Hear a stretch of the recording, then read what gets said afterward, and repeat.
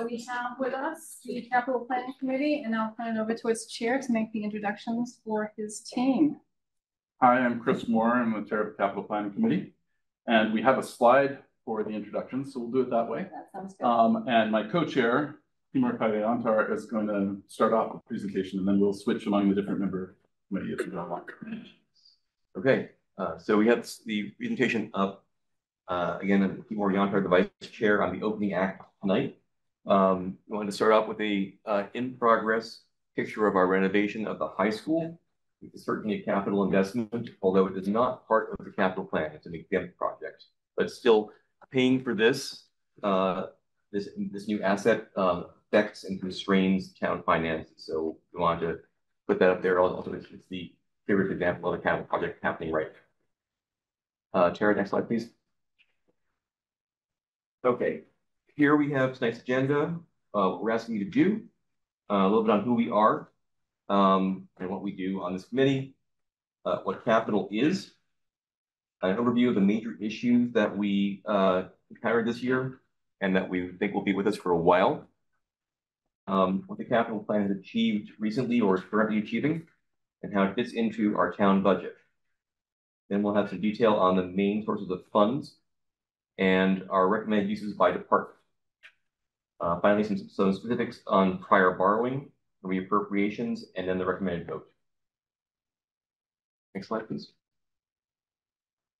Tonight, we're asking you to vote favorable action on our recommended budget for FY25 and the reappropriation of previously borrowed funds, and also to endorse the 5-year plan, which covers FY25-29. Next slide, please.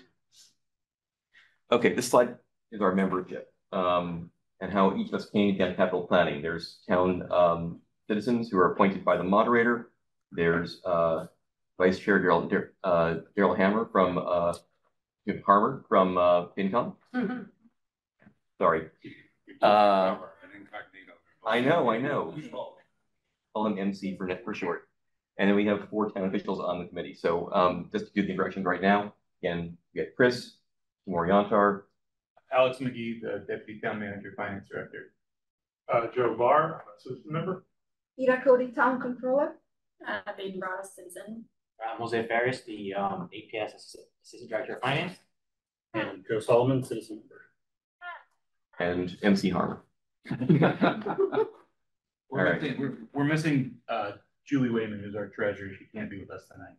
Yeah, and also John Houghton, who had a family emergency. All right, next slide.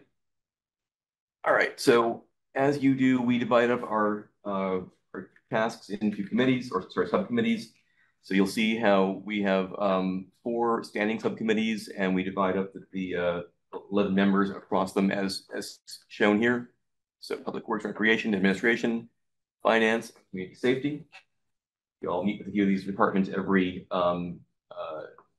fall to go through all their requests, and then we present them to our full committee and discuss them. Next slide, please. Okay, and then we want to go a little bit into why we do our capital planning approach. These are for long-term assets. Often they're costly assets we have to borrow to pay for. So therefore, lead itself naturally to long-term planning. And in doing a plan for many years, we try to help reduce uncertainty. We also try to weigh the different priorities from all different stakeholders in order to keep within our budget. And having this dedicated group that came into this, we hope, helps to reassure our citizens and our county members. And page 7. So our process, I think that you've all seen this before, but there may be 1 or 2 new members, but here's a refresher. We look at the town's year-by-year budgeted revenue, and we allocate 5% for capital expenditures. And this is for the non-exempt spending. We don't count the exempt portion. What's exempt, that's the part that is included in exclusion votes. So the best example of that is the high school. A separate pool of money raised like extra taxes for a specific and finite length project. So back to the non-exempt portion of the budget, we asked the town departments when the year begins in the summer to tell us about their requests for the next fiscal year, and also for their look forward to the next 4 years beyond that. These are all submitted to us by early September, and then we meet as a committee. We split up into our subcommittees, and they meet with all the different departments. That's when we discuss the request in detail. We also talk to facilities, talk about the physical plant. We have each subcommittee comes back to present to the full committee, and then we approve or not the requests, and we prioritize looking to balance spending, keeping within the 5% rule over the full 5-year plan. We've been doing this since 1987, and we've been able to adhere to the 5% rule with the occasional debt exclusion to meet the town's needs, and also having the 5% rule has been able to keep us within guardrails, not spending too little, but also not trying to overburden the town with debt service. 5% has worked for the last 30 plus years, and it is very much in line with what we see at other cities and towns. I'll pause here for any questions before I turn it over to Chris. All right. All right, so next slide. What is capital? The committee has a specific definition, which might be a little different from what you've seen in other parts of your life. It's an item that has an expected useful life of at least 2 years and a unit cost of $3,000. Or is purchased in a program to gradually purchase a set of identical or nearly identical items for $25,000 or more. You might think these amounts are a little on the low end. They've been this way for quite a long time. We're also looking at eventually making some changes there. But this is what we have for this year. A capital improvement is just adapting a capital asset to some new use or appreciably lengthening its life by, say, replacing the roof on a school. Something more than just kind of ordinary maintenance. Next slide. So some examples, a new roof, like I just said, electric wiring, a new floor, new plumbing, strengthening a wall by adding structural elements to it. Interior painting is one of our canonical examples of something that is not capital, unless it's part of, say, building the building, some larger project, which is. So expenditures make it into the capital plan when they are for capital improvement, so an improvement to a capital asset, for the purchase or lease of a capital asset, or for a study or plan in preparation for the purchase or lease of a capital asset or capital. Everything else should go into the operating budget. And you'll see some examples as we go through tonight of things that have been kind of lurking in the capital plan for a while that aren't really capital, and we're slowly pushing them out into the operating budget as the operating budget has room to absorb them. Next slide. So we'll try this to use the right words here, and I'm one of the people who fails sometimes, but to distinguish between the capital budget for FY25, which is the thing that we're asking you to approve, and that will go to town meeting. That's where we're spending real money. We also do a 5-year capital plan, which is guess. Things will change for sure. But we want to know that the big blocks are in place and that we're not looking at some terrible shortfall in the out years. So we go through the process of doing this plan, but we know that things will move around, costs will change, etc. So we don't worry about whether we hit the 5% limit in every single year of the out years. We only worry about it over the course of the whole plan, because in the past we found that the process of moving things around to balance it year to year was sort of a silly exercise.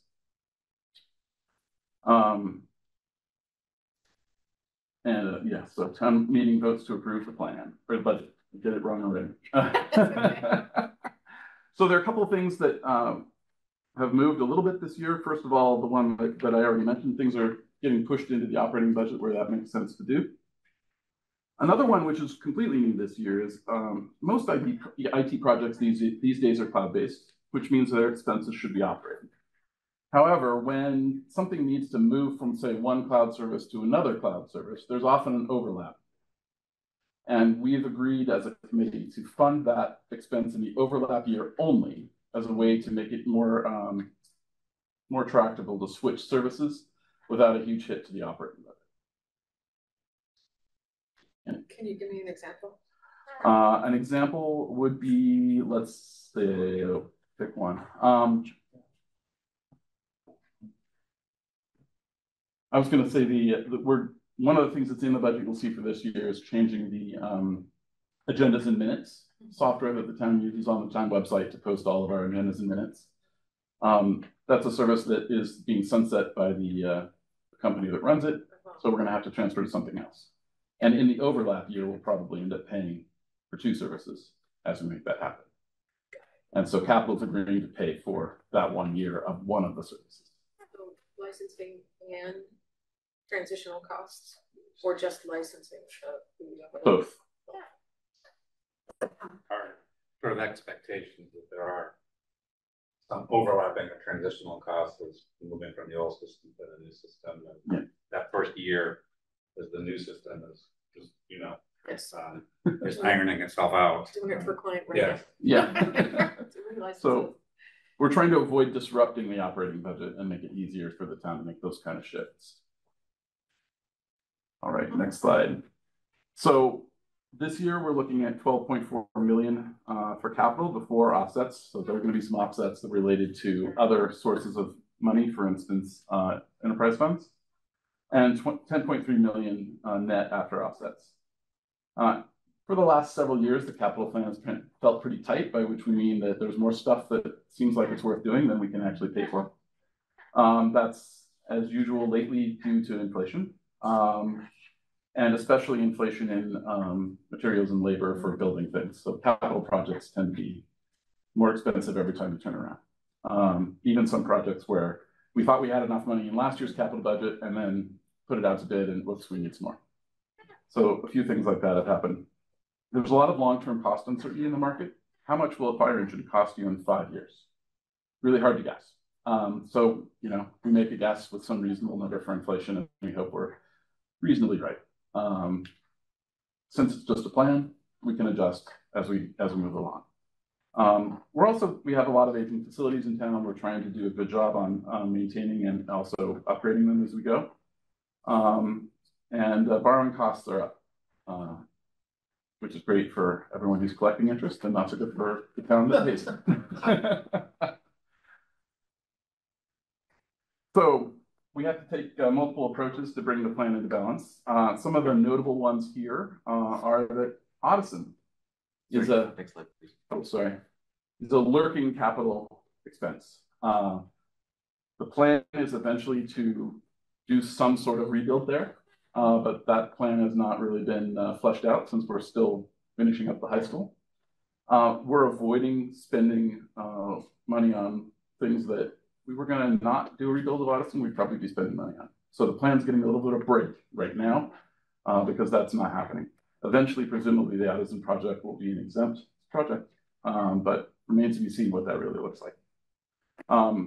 As I've said before, we're pushing operating expenses off as much as we can into the operating budget. So that's cloud IT services. Schools had some proposals for sort of a fund for replacing ceiling and floor tiles kind of on an ad hoc basis where they were needed. That struck the committee as really an operating sort of expense. So we left that off. Library asked for some painting and carpet replacement. Those are sort of our canonical examples of things that aren't capital, so we didn't do those. And the police wanted updates on flashlights and batons, which also aren't capital by our definition, unless you find a $3,000 flashlight somewhere, which I have a different problem. So those are some examples of things that were requested that the committee did not accept because they weren't capital. Once we got the list of sort of everything that seems to the committee to be capital, we ranked them all. Each person went through a ranking exercise with, and then we looked at what the committee as a whole came out with. And that caused us to make some scope reductions. We reduced funding for school front office renovations. So you'll see some more detail on those renovations when we get to the schools. There was an idea to expand Thorndike Dog Park, which we removed. Robin's Library, we got some work on the entrance, including the front doors and the masonry surrounding the entrance, which we did accept. There was a proposal to put in a snow melt system that cost nearly $400K, and we just decided it wasn't good. Blue Bikes. Blue Bikes is an ongoing program. They had some out-year requests for expansion, new stations with more new bikes in them. They have current funding from grants in other places, and the committee decided to remove that future funding, waiting to see how it works. Does the expansion of the system and the new contract, which is anticipated next year, get us to a place where it makes sense to spend more capital money on the system or not? Another one is from the schools. Audison made a request to move to a one-to-one device program. We currently have a bring your own device optional program. And I guess there's some issues in classroom discipline to say that come from that program. And so they wanted to move to a one-to-one device program funded by the town. The cost of that was roughly $170K a year forever. And so the committee decided not to fund that. It's capital, but we thought it wasn't necessarily a great thing to sign up for. Similarly, the AHS one-to-one device program was initially funded by the building through the funding for the building, and they were looking to move that onto the capital plan at about $150K a year. And we also decided not to accept that. Doesn't mean it won't happen on either of those things. The schools will just have to find other funding to make it happen. Any questions on all that? Yeah. Yeah, just what you just mentioned. I see though in the budget there's a line for Arlington High School one-to-one. Yeah, it's a phase out. We decided to phase them out over time. So you're not. We didn't cut them off hard. Yeah. Right. Good point. Sorry. Why do we need to do front office renovations in the schools that are not very old? Can I put that question off until we get to the schools? Thank you. All right. Any other questions? Okay, next slide. All right. Alex is going to take over for a minute here and talk about capital plan progress. Sure. So just going to speak to sort of some recent benefits of the capital plan projects that are going on around town. In the library, the Robbins Library, there's been a new lighting system, which has sort of cut utility bills by about 40%, which has been a nice win. There's also a new building management system in place there to help manage that new lighting system. We have completed late spring, summer, an electrification study, which sort of is can act as a bit of a roadmap on electrifying buildings.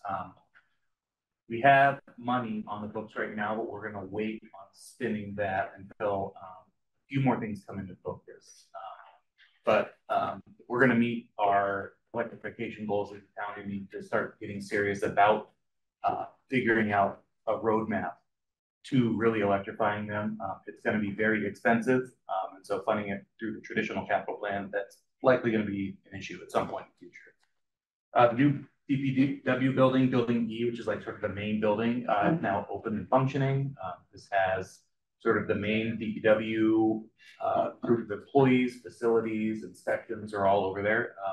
And then buildings A, B, C, and D are all sort of underway right now as part of that project. The anticipation is that we'll be closing that project out hopefully this year.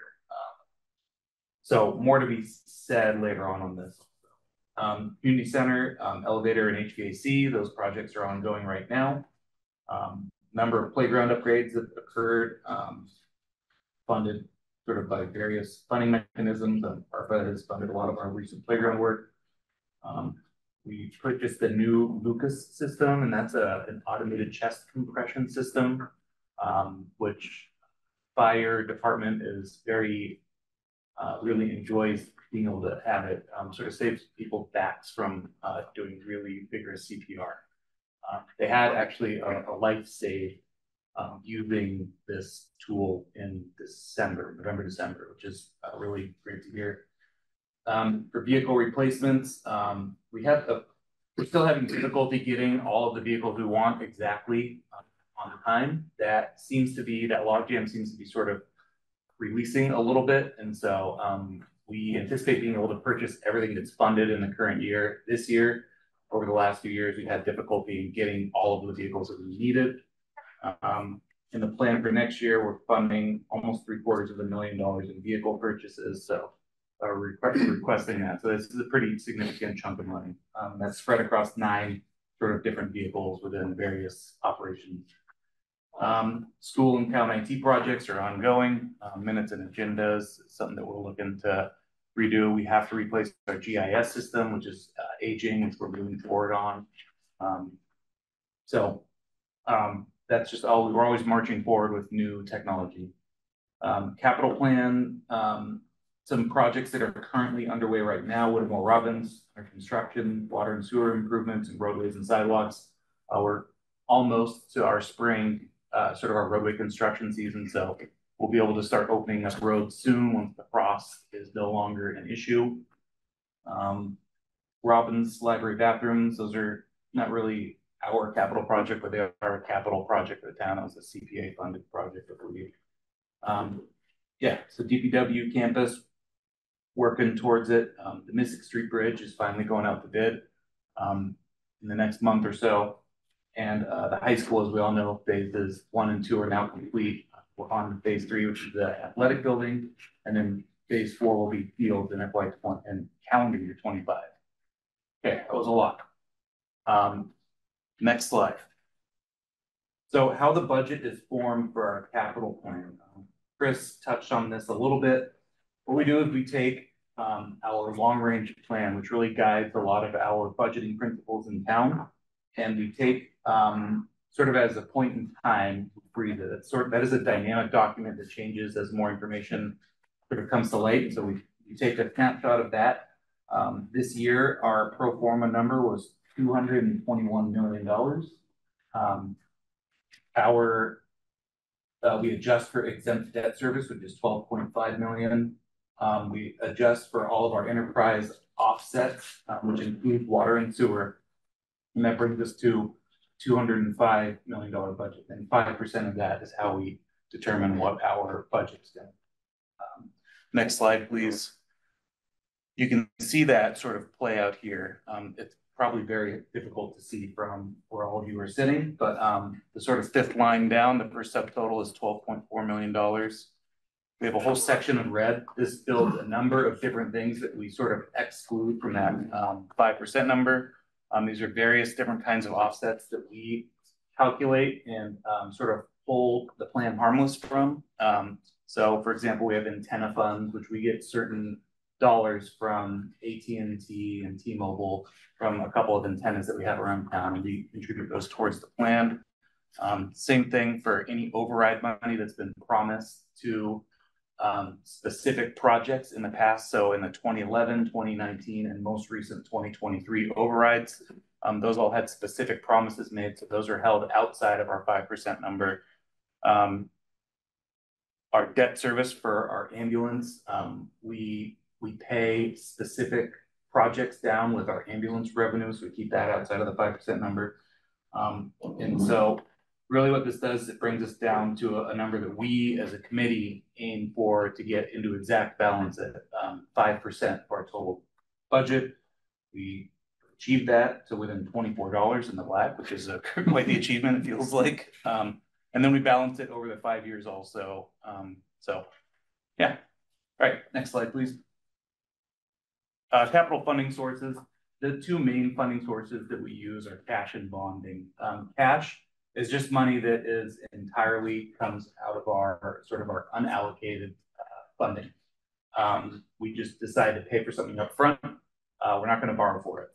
Bonded is anything typically that costs over $100,000. There are certain items that you cannot borrow for, and then we have to follow state law, and we interface whenever we anticipate bonding something with our bond counsel on whether or not we are eligible to borrow for that item or project and for the borrowing duration that we plan for. All of the borrowing durations are then baked into our capital plan, and that informs our out years debt service numbers. And then we have another funding source category called other. These are things like grants, Chapter 90, user fees. So just sort of your other different smaller pots of money that we cobble together to make significant. Next slide, please. All right, so ARPA funded projects. Our ARPA spending strategy it really went into effect a couple years ago. We took two one-time $5 million revenue offsets. So that was just money that came into the town's coffers to the tune of $10 million total dollars. That left about $25 million to be spent on ARPA eligible projects over the ensuing roughly 4 years. All of our ARPA money needs to be tied up and contracted. So it needs to be what the feds are calling encumbered basically by the end of calendar 2024. So this, late winter and into early spring, we'll be making a big push at sort of so out of the town manager's office and the benefit of the select board to determine what sort of the rest of the runway for our ARPA spending is going to look like. Not going to make any huge wholesale changes to the plan that's been in place for years, but we do have some money that can be sort of swept into other projects and sort of reprioritized. So that money is coming, or that plan is coming. So we're not promising any major ARPA funding into this year's capital.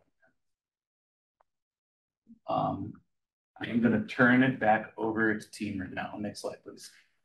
Okay, so one more slide for me here. At the high level, we're going to give you a summary of what the acquisition expense is going to be for the FY25 budget. And that's $16.1 million. That's different from the 5% number that you saw before. This is the out-of-pocket cost this year. So it doesn't have debt service from bonds that we are newly issuing this year. Sorry. 5% number you saw before doesn't have debt service from what you saw from any new bonds that we're issuing this year. It does have debt service that we've incurred from prior borrowing. This number doesn't have. This is we're paying out of pocket this year. So it's going to be a portion that comes out of cash, a portion that we issue bonds for, pay for it now, and then we pay the bond bills later. And it has the portion that's coming from other funds, and we talked about other a minute ago. So this is how it breaks out. Again, $16.1 million at the bottom comes out of 6.5 million of bond, just under 5 million of cash, and $4.6 million of other. Almost all of the other is in public works. You'll see that public works and schools together are about 80% plus of the capital budget. And we wanted to give you a sense of what the breakout was here, but also to understand how we then ordered the rest of our presentation. We've done them in descending order from largest to smallest. So you'll see public works coming up next as we dive into the department by department parts of the presentation. One last thing I want to mention before we go on to the next slide is that we've tried to emphasize that we're asking you to vote on and having to vote on the FY25 capital budget. And so whenever we show numbers for what's being spent in public works or schools or what have you, we have been trying to be consistent about having them show in black if they're FY25 to draw to them, and during the out years we have them in gray. So focusing on what's actually in the budget for FY25. And before we move on to the individual pieces, any questions about sort of the big overview? Just support. Just want to be sure I understand this. Yep. Okay, so the other, that's like grant funding, not coming out of the budget, so on and so forth. Correct. The 4,952,000 in cash is coming out of this year's budget. And then the bond coming out of the FY25 budget. Yes. FY25. Yes. Yeah. I'm already in it. You're already there, yeah. Yeah. You've been in that zone for a while now. 24 since June. I'm still reporting 23. I'm sure you are. Okay. Bond amount is, we're going to bond that amount of money, and that's going to add something to the debt service. That'll show up next year when if we go back to page 16 in the presentation. That'll show up in that prior non-exempt debt service line next year. Yes. Whatever we're paying on that. It actually shows up in its own line called new non-exempt debt services right below prior. That's where. Excellent. Yes. I have to tell you, it has taken me 20 years of telling you membership to be able to tell you that that's how this works. So I just had to do it. Thank you, Ms. LaPorte. Yeah, it's basically the bond is what we're paying for with the credit card. Mhm. And then we pay the credit card bill next year. Yep. And all past credit card bills next year. Yep. And future. Yes, and future years, And unfortunately. when we think about our budget for this year, it's this year's credit card bill. Mm-hmm. Yep. Yes. Charlie? How much of the other bill in public works is water and sewer? Sorry? How much you've got? $2.9 million. The 3 million of the 4.5 is water and sewer. Correct. And the rest is like roads, chapter 90. Yeah, there's about $750,000 that is chapter 90. There's a portion that is from a Department of Environmental Protection grant that will come to that in a few slides. And that's the lion's share of it right there. Thank you. John, did you have a question? Yes.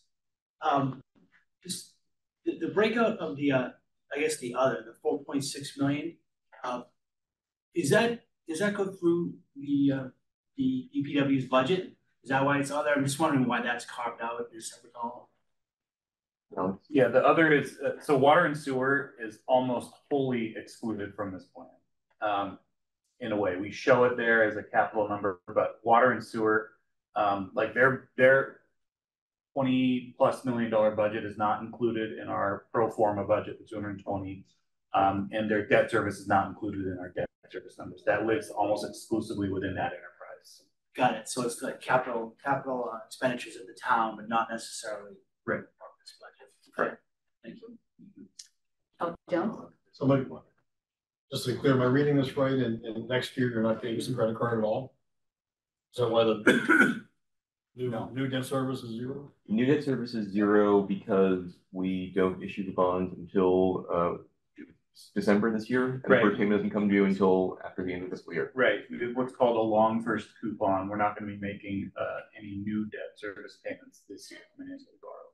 Okay, so can you sort of look at the new debt service sort of shift to the left of the space, or is that true every year? True every year. True every year. Yeah. Okay. So I appreciate the move to move things that are not capital onto budgets. And you mentioned that there's still some things that hadn't been moved. Without picking on anything, could you give me sort of a big picture of that, how much you think is still not quite a capital expense? We did a look at that, Ida, right? It was very little actually still, right? Okay, so it's not. Around $15,000 for Yeah, so minor. it was in like the 5 figures, so not much at all. Yeah, okay, okay, great, thanks. We're almost there. Yeah, it's small and it's really difficult to absorb things into the operating budget, which Yeah, it hasn't had the growth vision. half Yeah. it. Yeah, so it's just a tough dance. Other questions so far? You know, turn it over to our secretary, Joe Solomon, talk about public works. Yeah, so the first slide here is the DPW new facility. As Alex mentioned, phase 1, the new buildings largely complete at this point. It's occupied by many departments. The goal is to have the project wrapped up by later this year. The work is moving into older buildings, which is, focus on vehicle storage, IT offices. There's some site work around the buildings.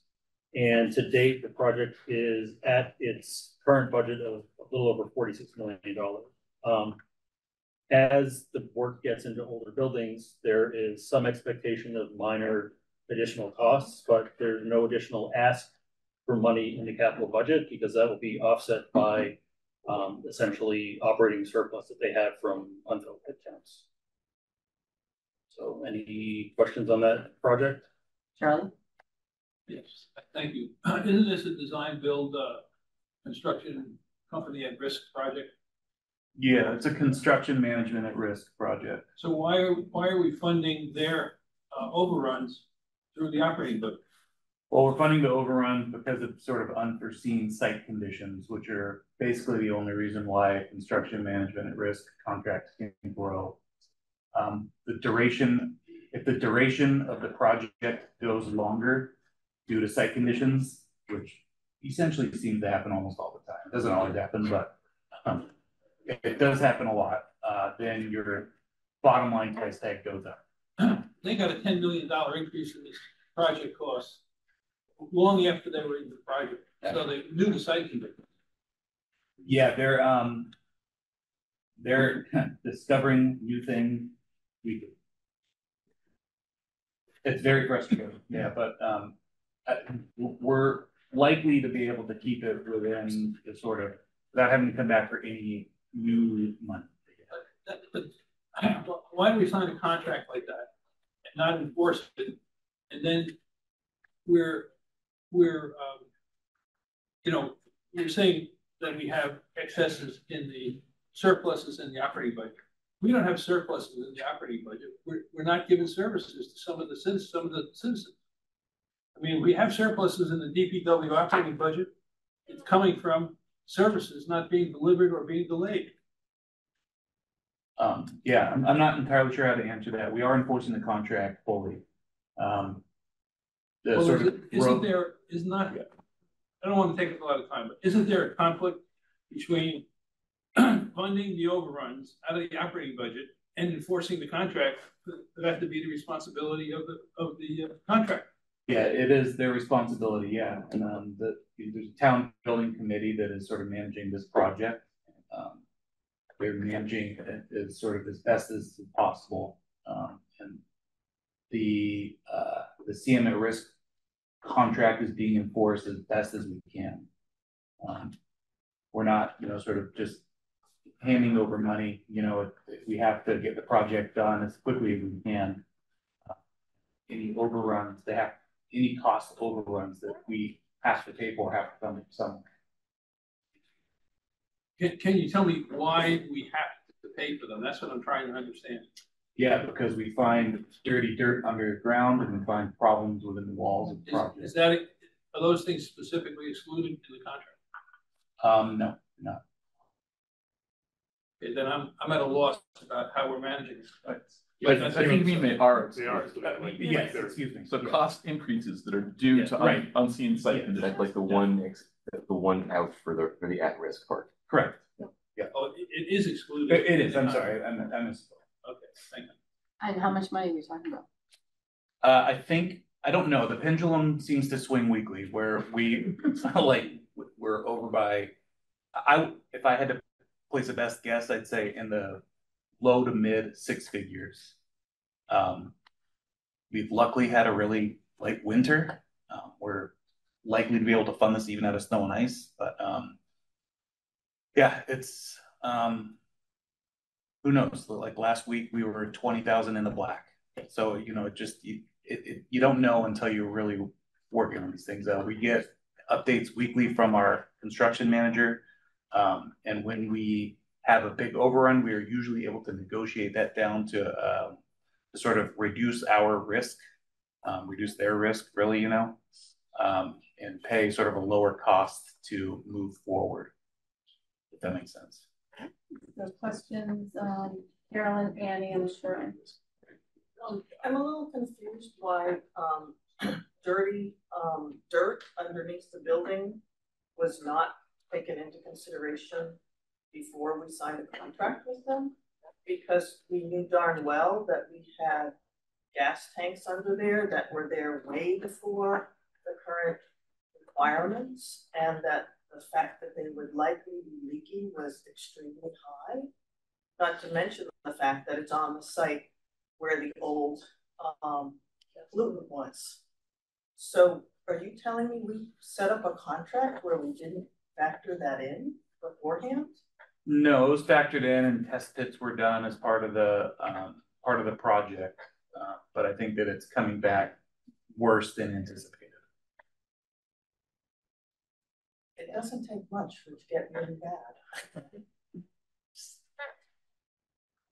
Okay. So let me see if I can understand this in the terms in my world. You signed a contract with a certain scope. That scope included every risk and contingency that you could identify in conjunction with the construction manager, who was going to take every opportunity to add to that scope, everything that you thought they could possibly run into because they were gonna be at risk. You signed that contract, and what you're discovering now are things that are legitimately outside of the scope that was agreed upon in the contract. Right. Basically, I mean, yeah, you know, you can say it that way. It's like the scope remains roughly the same, but it changes over time when you discover new conditions that you have to deal with. Right. So, sort of give you an example from my world. You know, the client says, we only need to move 100 fields from this object to that object, and we only need to migrate 1,000 records of data. And then you wake up the next morning and suddenly it's 5,000 records that you found. And now you have to go back to the client and say, your scope doesn't cover that. You've got to either add, or you have to not move as much data, or give you other examples. Yeah, we didn't agree to build that form. We're not going to do it unless you add it to the scope. Oh, but it was implied by, no, there's no application. You had 2 forms listed in here. I think the other thing to think about is if you ask a contractor to take on all of the risk, then they price that completely into their bid. So you want to be paying the full amount regardless. So there's sort of this point of, you know, hopefully ideal point, but maybe not, where you sort of say, okay, we've asked you to take on a lot of risk, but if it's beyond that, then we have to sort of share in the risk, because otherwise you're going to charge me, you know, a lot more, not just a little bit more, to accept that sort of low probability, but still non-zero risk. Right, because it's the fixed fee problem. If you tell me I have to work on a fixed fee, I'm going to double my fee. Exactly. Yeah. If you tell me I can do time and materials, you're taking on a risk that it takes longer than this. Especially if there are a lot of unknowns. Yeah, there's always a lot of unknowns. And you don't want to price the 5,000 records in if your testing shows you that, like, reasonably can say I only have 200. You, the client, don't. I, the consultant, would love to price the Right. And given we're the client, we don't want to sign up for $5,000. Exactly. I remember everybody's motivations. Yes. All right. Al Foxby and then Al Jones and Cheryl. Okay, this project is under the jurisdiction of the Permanent Town Building Committee, is that correct? Correct. Okay. The chairman of the Permanent Town Building Committee came before town meeting with almost tears in his eyes, telling about all the problems they're having with the town hall project last town meeting. That's the spring. So it sounds like what you're saying here is that you won't have to come back for the permit for this project. That's the the town hope. meeting again. Great. Hold you to that. Thank you. Going back to construction manager risk, I assume that is a more expensive contract than just time and materials sort of thing. Yeah.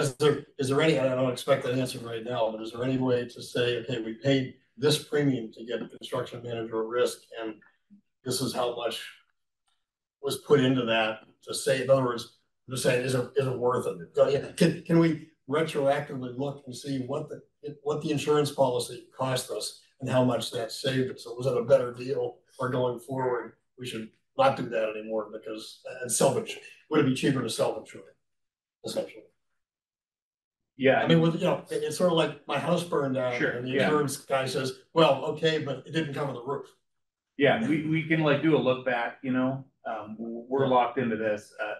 The CM at risk sort of model for these big projects is when you have a lot of unknown, you typically go with the CM at risk, and it's more of a, when you have more unknowns, you use it. When you have less unknowns, you go with like a traditional design build project. Right, so we had a lot of unknown. Well, yeah, given it was a very old building, where it was located, what was there, all these things that we've discussed right now that caused cost overruns.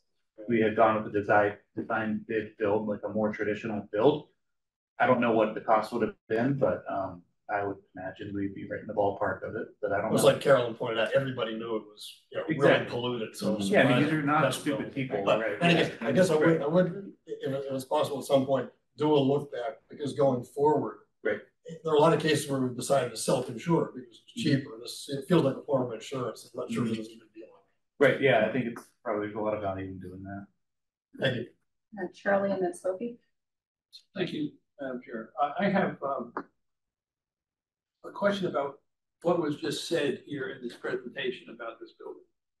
I thought I heard you say that it's just about used up the $46.5 million budget. And then I also thought I heard you say that we're now starting to move into 2 more buildings. Are those 2 buildings gonna cost us nothing, or? No, we haven't, we are on budget. We haven't expended all of the budget. How So much we're is the tracking. budget has not been expended? I have to get back to you. I don't know. I can send you a report. Thank you. Mhm. Sophie? So what I am curious about is this idea of finding the money in the operational budget savings. So those are the budgets we review. So are you making decisions in the operations of not filling vacant positions or not doing things, and that's in the idea of keeping some money for this, or? No, I mean, we would always love to have all of our positions filled. We have a huge need. It's just extremely difficult to hire, especially for our DPW positions right now. There, some of our very our lower paying positions, it's impossible to find somebody with the CDL that'll work for $25 an hour. It's like really hard to do. So right, finding labor. So at what point do you ask to increase those and actually fill them, and then not have the money for something like this? I mean, it seems like a tail wagging the dog or whatever, you know, I don't know which. Yeah, it's very complicated. These are all collectively bargained positions. It's a lot more difficult than just sort of like saying we're going to add $5 to each position because we don't have the money to do it. And at what point do you just, how long until you say, well, we can't fill the positions, we haven't filled them the next number of years, we take it out of the budget? Like, so you're talking about like reducing like sort of headcounts? Right, I mean, but then you don't have the money for this. I'm just wondering at what point those just stay as, we know we'll never hire, but we're. But the thing is like the sort of the vacancies for excess snow and ice, those are not things you plan to have, right? They're things that like, they become a funding source because they exist, not by sort of design. It would be fantastic if we could have an entire workforce filled, because then we could be doing all the work that we need to be doing instead of falling behind. And so where would you get the money to, if you were at capacity and you were using all? Right, if we were at capacity, yeah, if we were at capacity, then we would have to find money elsewhere from a reserve fund transfer or town meeting. I mean, we'd have to find the money. It's not, or we'd have to, you know, cut scope. We'd have to not do one of the buildings in the project or something like that. Or snow night. Or snow and ice, exactly. I mean, yes. Some of the money went from 24 unused funds though, right? Like the 24 unused snow and ice. The name it comes from. Yes, that's where it's coming from. Current year snow and ice. It's this year's snow. Right, I mean, that's an obvious, right, yes. But thank you. All right, Topher, and then Jennifer, and then Dean. Thank you, Jen. So I was curious on the things, you know, we knew the dirt, right? We knew it was dirty. How do you measure that it's more dirty than the contract? How is that even figured out? Like during the project? Yeah, like when they say, well, you know, you have this is outside the scope. I mean, you knew it was a toxic waste dump, so. Right. I mean, to be honest, it's outside of my sort of sphere of knowledge. You know, expert contractors come in and they tell you. Okay, so is there like some part, you know, just curious. I think to Annie's point, we could say there's 1 million square yards of dirt. Should we pay upfront to remove 1 million I'm just square curious yards what of the dirt? metric Or is. okay, You know, in other words, like, is it parts per million or some sort of things like Okay, that? yeah. They said, oh, we did a test pit and then it was like more polluted, or is it more, and maybe it's just, more dirt. I mean, there's a whole field of licensed site professionals who do this kind of work, and it's a very So standard they pretty much just. process. So I doubt that there's something it's funny going on, because it's like a pretty well, you know, defined process of how you look at. And you just get a third party. Yeah. Expert, which is third party expert determination. Jennifer. Yeah, so just having, I just posted this, sorry, but just to give you a sense of the scope, we have about 600,000 of extra money each year in DPW's budget because of vacancies. But to your sort of questioning about this, having looked at these budgets for a while, it's not always the same position, with maybe one exception, tree climbers. But you'll see, you know, even from where the budget is published here and then what's going on today, there'll be new vacancies in a different position.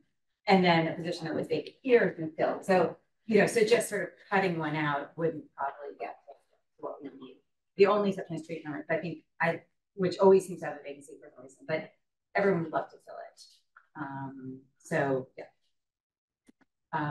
Yeah, I have other questions, but they're not about this. Dean.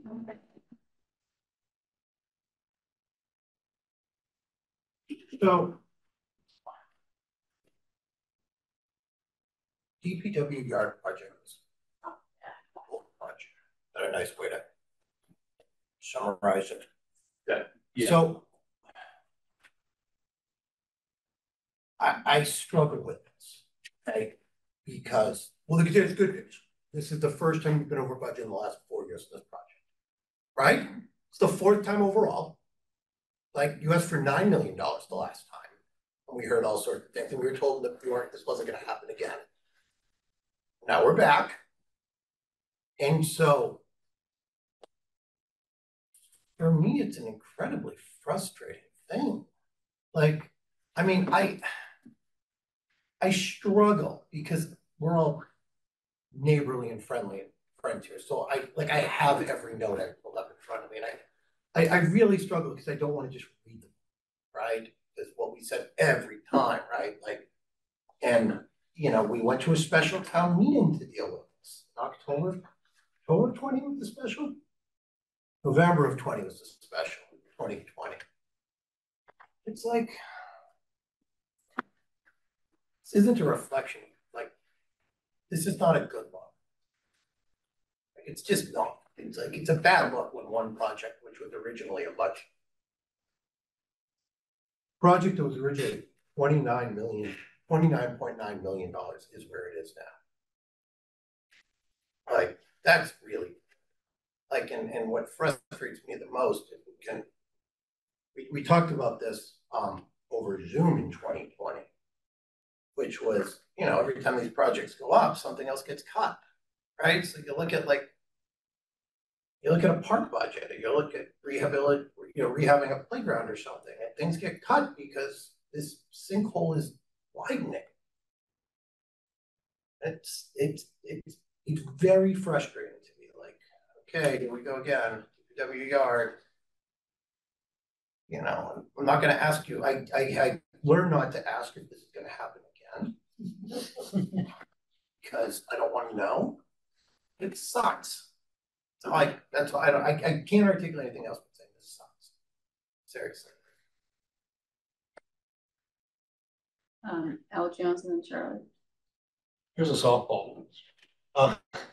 Yeah, and maybe you'll touch on this later if this is the wrong time to ask, but Ryder Street. I was looking at the 5-year plan and I see nothing to do anything with Ryder Street. I was wondering if you had any discussions or plans, or if you're aware of anything that might be happening in Ryder Street after the new project's finished. Yeah, there's still some ongoing operations at Ryder Street. I don't think there's anything to announce right now, but yeah, definitely are making plans. Okay, but I mean, I'm seeing it in the 5-year plan, so maybe it's not really expensive plans. Or is it secret? They're not developed yet. I mean, we can't ask for something that we don't know about yet. Okay, right. Thank you. But it is being thought about. Yes, definitely. I mean, we have operations that are continuing there every day.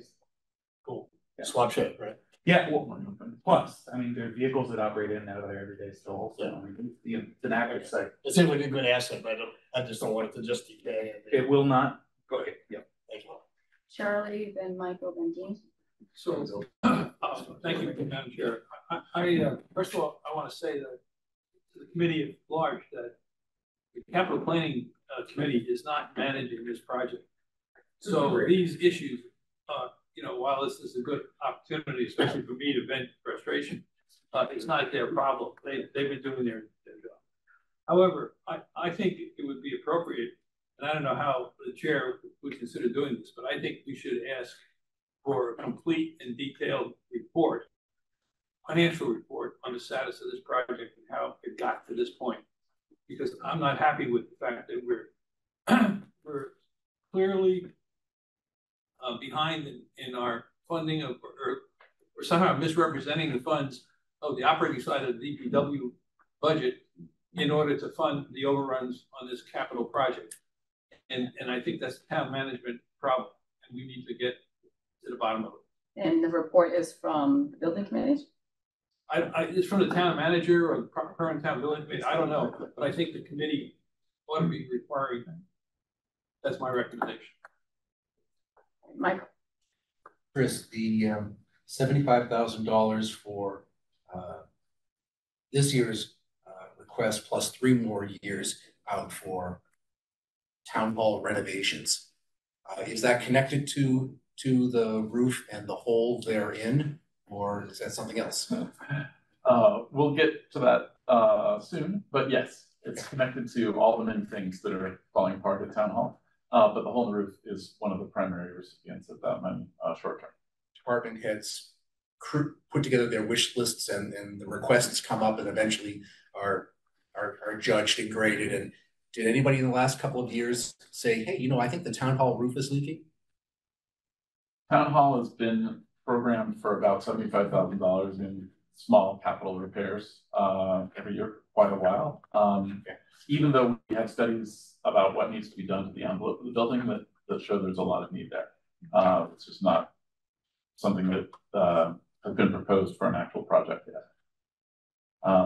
It's piecemeal stuff, bathrooms here and there, dealing with the clock tower, things like that. Yeah, this last year it went from piecemeal to, oh my God, blue tarps and yeah, you know, the ceiling below is collapsing. And my list of capital nightmares, town hall is pretty high up there, along with Austin and a few other things. And those are things that, you know, we don't really know the scope of yet. We just know that they're big and there. All right, Dean and then Jennifer, questions on the DPW project. And then No, I have one. DPW general. Dean? Oh, no, I'll wait now. Jennifer? I have something with DPW general. This is, I can wait. We're going to keep going on DPW? Yeah. Okay. The next slide. Another area we talked about is roads and sidewalks. Over the coming 5 years, there's an average of just over $2 million per year for roadways. The last study we have is from 2019 that recommends that level of spend to maintain the current quality at an 80 out of 100 score. Obviously, there's been some inflation since then. The next report will be prepared in time for the next capital cycle to give us a new target, which we can use in our planning. One of the larger roadway projects that's coming up, and it's not all roadway funding, but about $550,000 to address Park Avenue as a corridor. In FY25, a large majority of that is engineering and design work. And specific to roadways, there's $175,000 of that $2 million per year average roadway money for roadway construction work. In the out years, there's additional funding to support this, and it will transition away from design and more into construction work. Any questions on that before I go to sidewalks? Yes. Charlie? Putting it politely, I think the condition of our roads in Arlington has degraded considerably over the last 5 to 8 years. And that may be because of cost escalation, maybe because the infrastructure people like National Grid or whoever digs up the streets doesn't repair them correctly. But I think we're giving Belmont a good run for the money on who's got the worst roads. And well, it's a serious problem. And I think, you know, strategically, one of the things we have to consider here is we put hundreds of millions of dollars into our school infrastructure, and we've neglected streets and sidewalks. And somehow that imbalance needs to be considered. And you know, I've been behind some of those hundreds of millions on the school side, so I'm not trying to say that my hands are clean, but the situation that we have with the roads is getting serious, and is getting worse. So I don't know how the capital planning committee thinks it's going to address that, or if you have addressed it. Yeah, I mean, I can walk, the approach is on a 5-year cycle. The town hires a consultant who goes out and creates a PCI score. So for roadway segments, they'll determine where it is. And then as an asset, a roadway, in terms of the replacement and repair costs, it doesn't degrade linearly.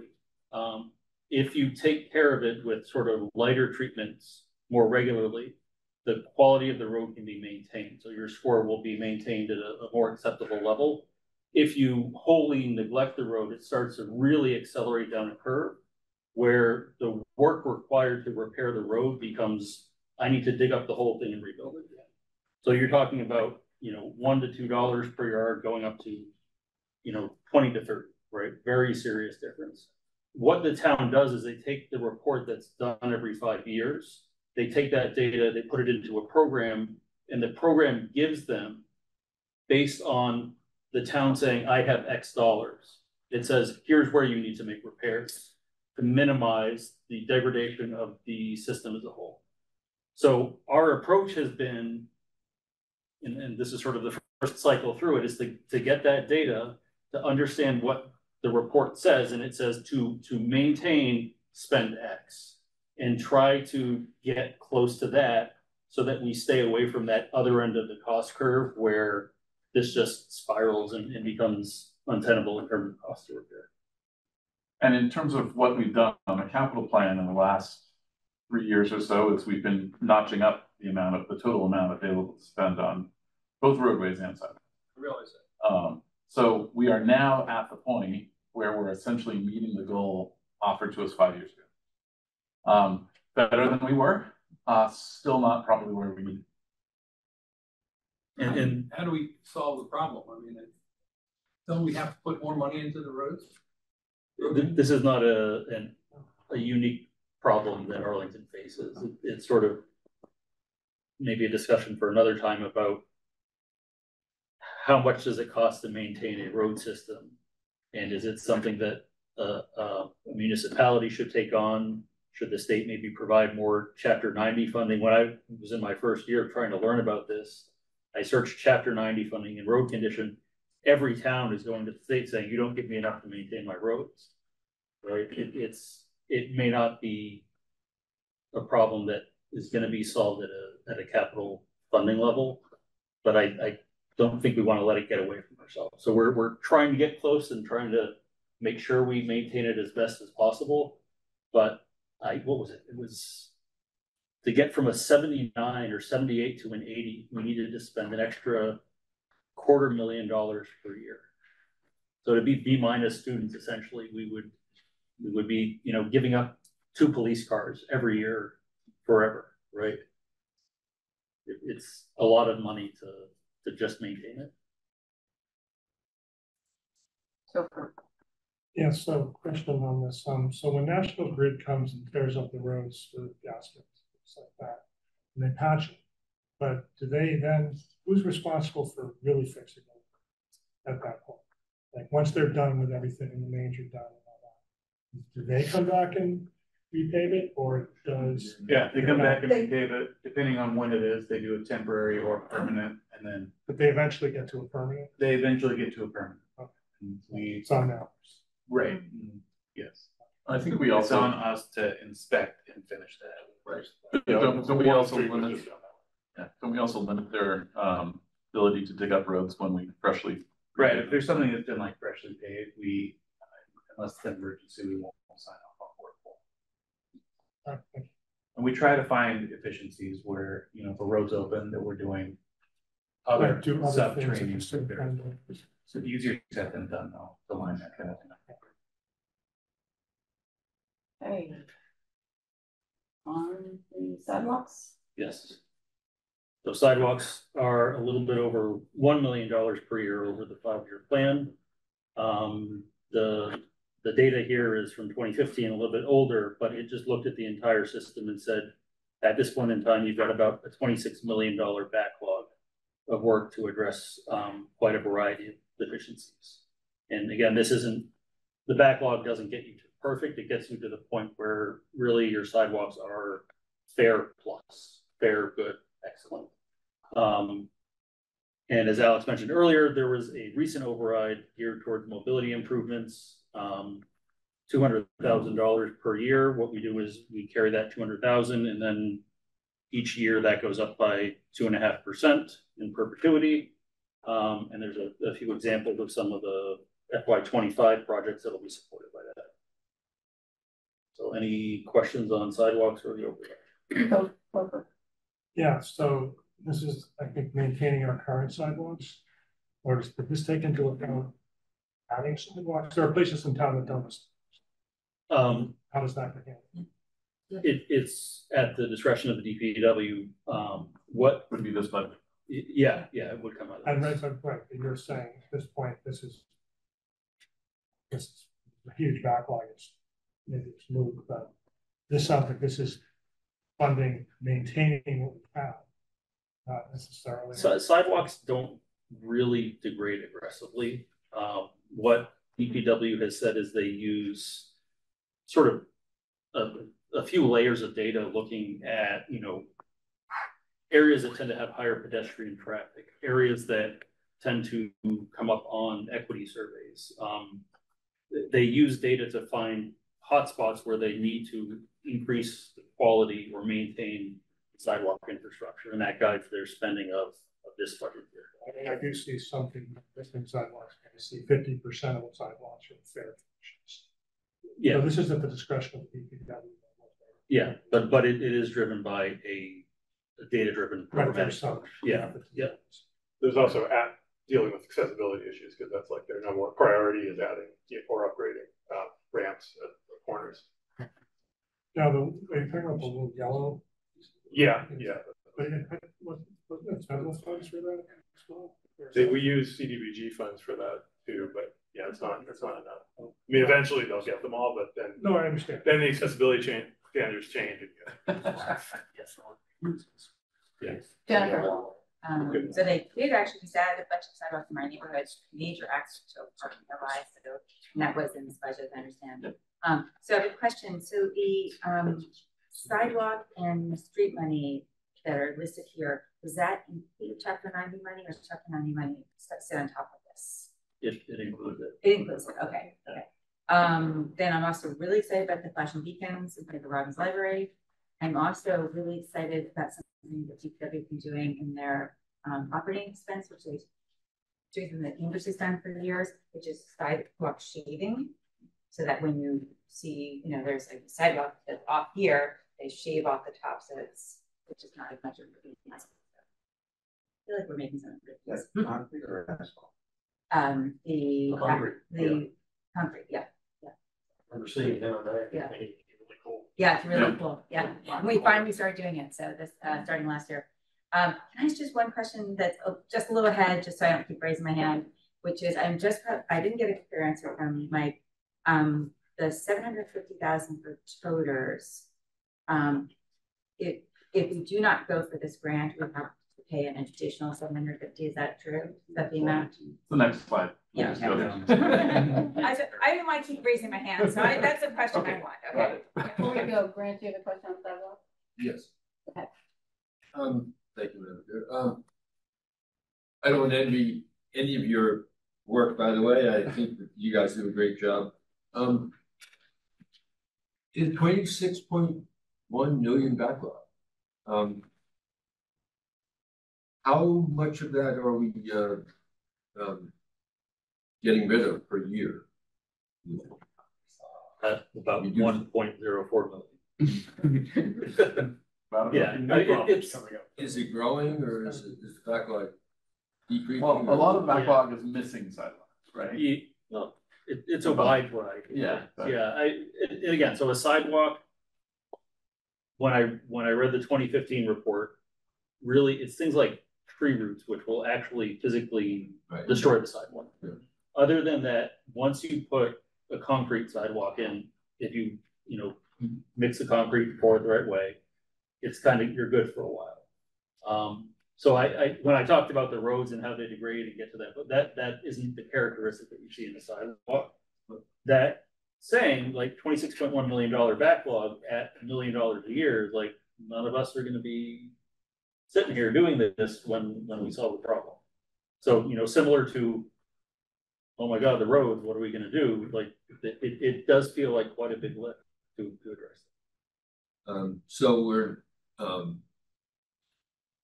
not really progressing. Well, we don't. I mean, answer the question. Yeah. I would say we are progressing, and it may not look overwhelming because we're progressing at about $1 million of spend per year against a multi-tens of $1 million target. Sure, sure. And again, like Alan mentioned, some stuff gets added, but maybe not more than, never more than $1 million a year additional stuff. So we're going to somehow make inroads on the backlog. Yeah. All right, thank you. Okay. So that $26 million backlog, that includes places where there's no sidewalks. I assume it excludes private ways. 20%. Yes. Yeah. Just check it. Yes. Toters. Please. Yep. 2 minutes. So to start with your question, there's $1.5 million in the budget. Okay. Of which 750 is assumed a grant would cover. So that's where you see there's 750 in other, covered by other, and 750 by bond. So this is a requirement of the pending renewal of the contract. So there's a world where under bid, it could go away. But right now this is to supply every home with both a recycling and a trash toter to cut down on the labor cost for our trash program. But if we get grants, we can do that. Was that The 5-year plan, there's 750,000 for toters and 750,000 for toters grant. Is that missing a minus sign maybe? No, it's a $1.5 million project. So 750 would be sort of like our expense, and 750 is like sort of grant cover. Okay. But it's to represent the total cost. I'd just like to add to this that there is, like David said, there's a world in which this becomes very advantageous to us. If we do not arrive at that world, then we could sweep this money and not buy the toters. But this is as I know that you are all very well aware that this is a looming problem for us, is trash and recycling. A lot of the haulers these days want you to move to something that they can use their robotic arms to, to remove the waste from your house. So having these uniform toters would allow for that kind of an operation. Who knows, when we go out to, when we issue an RFP on this, like who's going to respond and how they're going to respond. It may not require this and it may not become a thing. We have to reserve, we feel like we have to reserve this in our plan in order to potentially land an advantageous contract. It's going to be really, I think, very expensive either way. Good. You're going to talk about, okay, I channeled you the other night. It seems like maybe a good opportunity to consider pay as you throw. This is definitely an opportunity to do that. Part of the $750,000 grant broken into 2 grants, because we're looking at sort of 2 different toters, a larger recycling toter and then a smaller trash toter. With a smaller trash toter comes almost a forced change in behavior for residents. You only have a finite number, number of gallons of trash. You would have to either purchase excess bags or another toter or something along those lines. And so that is sort of where the sort of calculus comes in, whether this is advantageous to us as a town or not. So we don't know yet. This is still being sort of discussed and negotiated. Well, not even negotiated yet. This being discussed and sort of like conceived with the town manager and the DPW director, along with sort of a number of different people are talking right now to try to figure out what's the best way to move forward. So this conceivably could involve a pay-as-you-throw model. Really what that would do is it would shift a lot of these excess costs onto sort of like your user base who are using more. So they use more, they pay for more. Or it's a basic level of service, and then anyone who produces a ton of extra waste, then they are gonna have to pay for it a little extra. It just seems like going to toters requires a fair behavioral change. It would be a good time to mold that out. How much of those toters, if a resident were to need to buy one? I think that would depend on the contract. I don't know. I'm thinking, I have had to replace half dozen recycling bins because of the treatment that they get. They get tossed around when they're, or I disappear happen completely. I happen to have these exact toters, like the toters that are pictured. I don't know when they land on, and they cost me about $60 to $70 each. And so how does this work with parked cars? Yeah, so there would be requirements on where you would be able to place your trash can. It would have to allow for access for this robotic arm. And I don't know the sort of specifics of that, but there are countless communities that are dense and denser than Arlington that do this. So I'm sure that there are ways to make it work, but I don't know what the specifics are. Yeah. So, when you say depending on which size toters are ultimately selected, so we would have to choose the right size toters to be eligible for the grant? Right, so the DEP is calling for a 32-gallon size trash toter, which is small. It's like a little bit bigger than your sort of normal round trash can, like curbside one. And so the recycling cans are 64 gallons, so they're double that. They're bigger, and so that's kind of like that's the like base level that you can qualify into the DEP granting program. And have you looked around at all at sort of like how much most people are throwing out? Yeah, waste tonnage likely isn't going to change much. Okay, because I'm probably less than 32 gallons, so that would be fine, but there's only two of us. Right, and it's hard to do this on like a micro level. We can look at it at like sort of, we track this by like when the trash goes to the incinerator, our recycling goes to the plant. So I don't know if it's easy to track on a per household basis, but we can spread it across all of our households and find this level of the 32 gallons would suffice. But there are, every household is different. Like I have 6 people who live in my house, and so we're going to produce a lot more waste than 2 people, so stuff like that. I'll make a deal with this. There you go. That's what we need. Sell your plastic waste. Altosti, and then Topher, and then Charlie's. Is there any other urban areas near us where these toters are used? I mean, I've seen these used in a lot of places, but the ones I've seen them used are in suburban areas where people usually don't park on the street. Here, people park on the street a lot, and if they park in front of your trash cans or your toters, the truck can't get to them. I lived in Medford, and we had these for trash and recycling. Yard waste was not one of the toters, but it was just like this program. And I lived in a 2-family in a neighborhood full of 2 families. It was very dense. It was mostly street parking, and that was how we got rid of our waste there, and it worked like completely fine there. But so Medford uses this for trash. You put them out on the street, basically. Not much. Yeah, you put them like right against the curb at the street. All right, Topher. Yeah. Okay, Charlie. Yes. Any other questions on toters? All right. Next slide. And then this is a more granular view of what we were showing earlier, or slightly a bit of what we were showing earlier on how the DPW breaks out against general and vehicles, and then this coming year versus the out years. The administration line you see, the 750 is, or the 1.5 is the toters. And then within the highway and the water and sewers, where you see most of the rest of the 4.5 million of other. And across the 5 years, we're at 39 million of total spend within DPW, not net of the sets.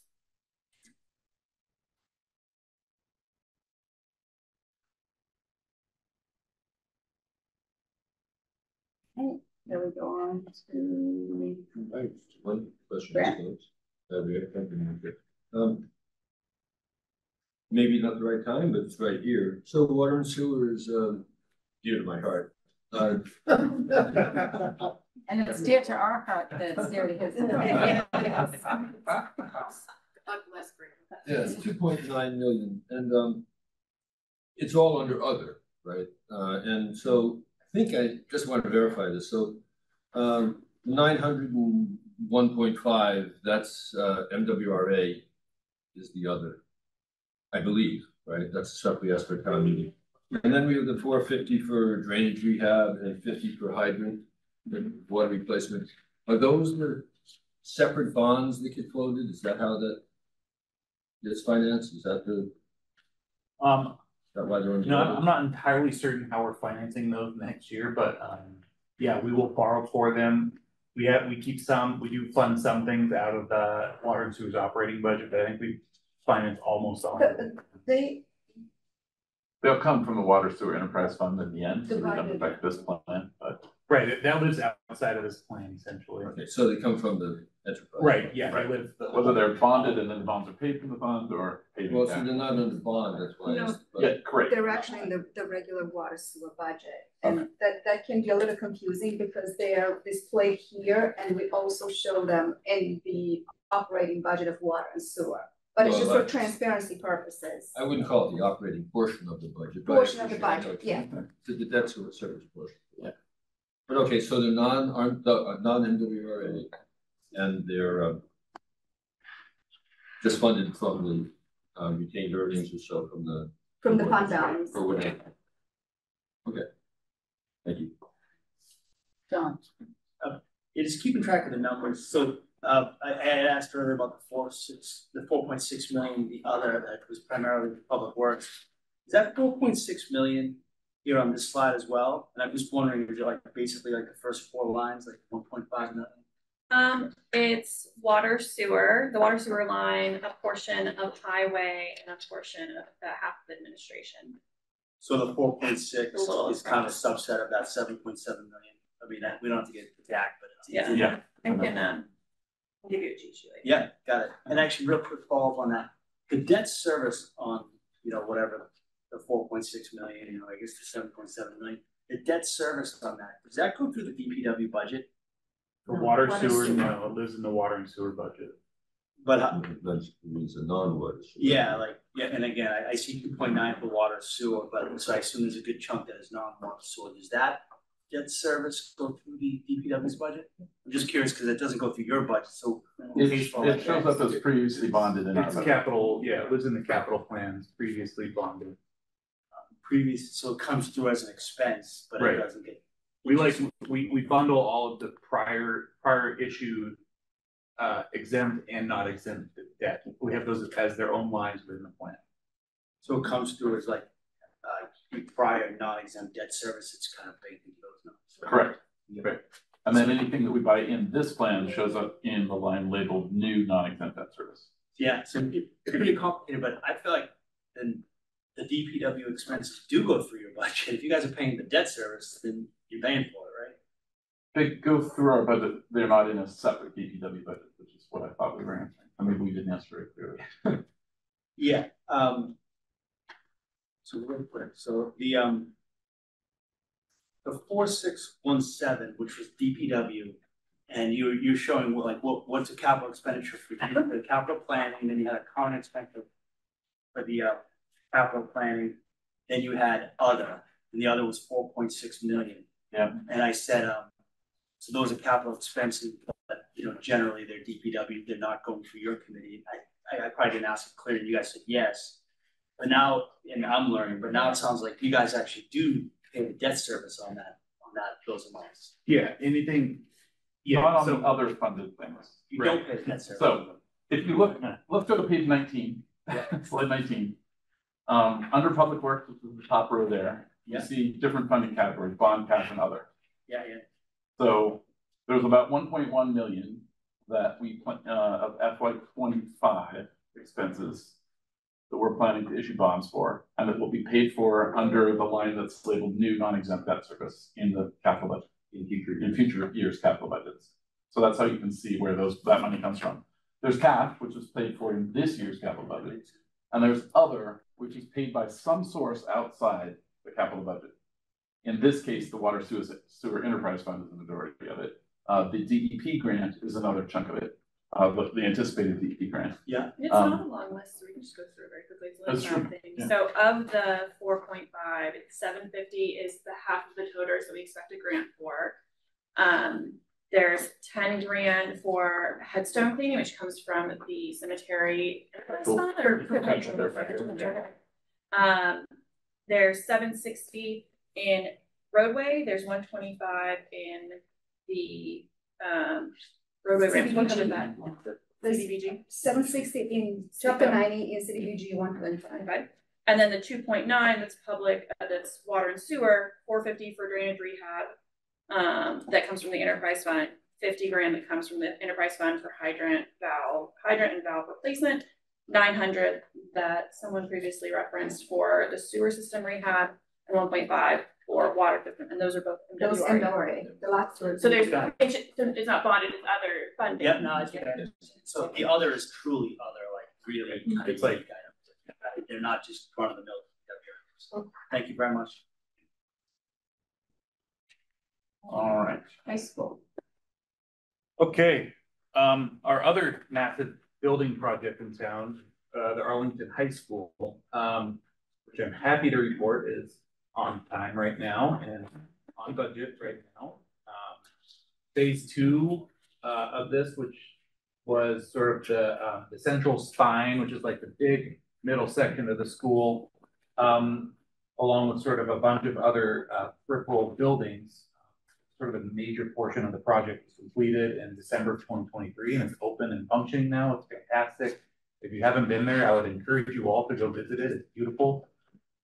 Currently working on demolition and sort of staging for construction for the athletic wing, which is taking place this year, calendar year 2024, and then fields, so athletic fields and complete.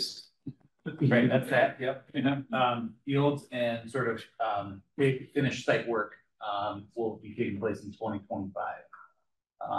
Yeah, so moving right along. There's a very robust process surrounding that because it's an MSBA project. There's a school building committee and a number of rather involved subcommittees that are managing that project at a bunch of different levels. Happy to field any questions on this one. Any questions on high school? Carolyn? So the picture you just held up, he held up the one that the very oldest building is taken down. But those other two buildings from the 70s, I think, that are closest to the athletic, those are gonna come down. Yes. Yeah. Those are part of the athletics. That's like this year. Yeah. Okay, that's Yeah. what I thought. So you think of the high school as being a great big H. There's one bar of the H that's not there yet. That's the part that's the big hole in the ground. That's going to be the athletic wing. And then these old buildings here will become fields because basically the entire high school sort of marched forward toward the street and lost some lawn, and the space in the back becomes more field. Which is great because that's also a floodplain. So that's nice to hear fields. Any more questions on high school? All right. I'm assigned to represent our biggest customer, the school department. I'm going to try to be convincing, and hopefully you will endorse it for the kids. Even when I tell you that we plan on spending around $4.6 million in fiscal year 25 and around $12 million over the course of the next 5 years. Most projects are funded with debt because they relate to building renovation and upgrades. And our largest projects in this plan are Bishop and Hardy for approximately $7 million. Bishop, we plan on spending $2.8 million in 24, the current year and fiscal year 25. We've already appropriated 1.6 for the roof replacement in fiscal year 24. We have the design complete and it is scheduled to go to bid this month. We're gonna need $500,000 for envelope repairs to resolve the water penetration. We've completed a visual survey. The work is scheduled to start in April. And this is because we have active leaks and damaged doors. There will be sealing of the windows, replacing the frames, glazing the windows, replacing doors. Once we're done with the roof replacement, we would like to have solar arrays. The cost is $348,000. The useful life is 20 years. And we hope to have a payback of 7 years. This payback is realized via rebates and also energy savings from monthly bills.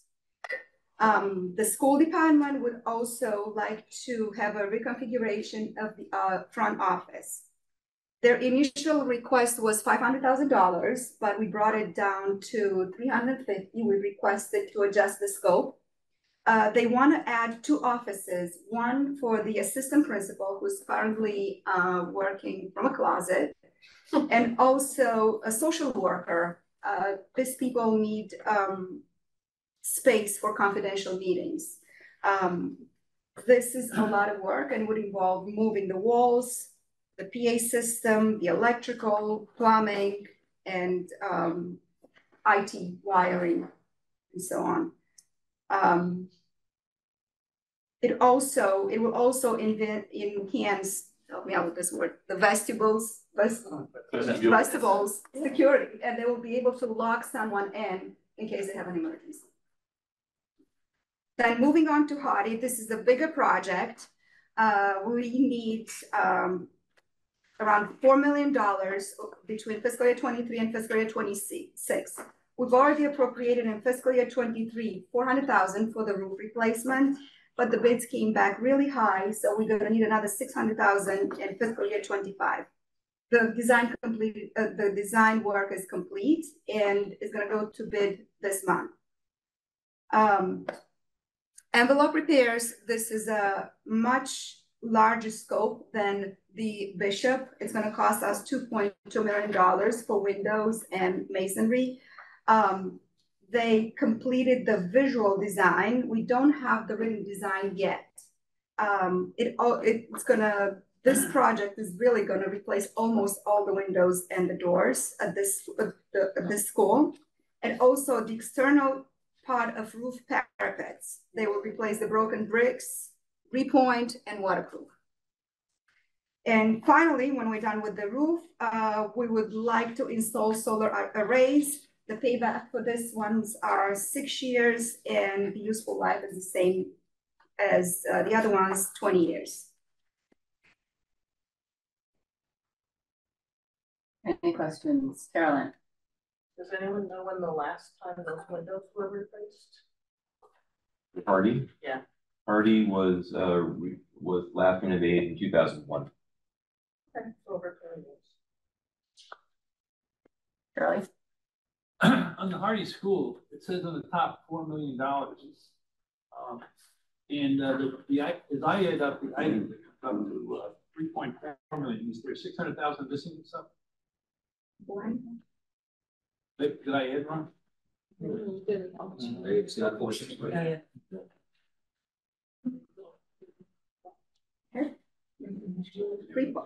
have 3.8. Like 3.46. Just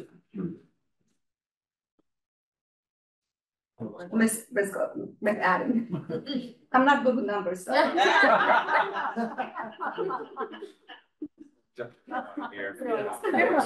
Word document in a spreadsheet. Don't need to be good with numbers if you have a spreadsheet.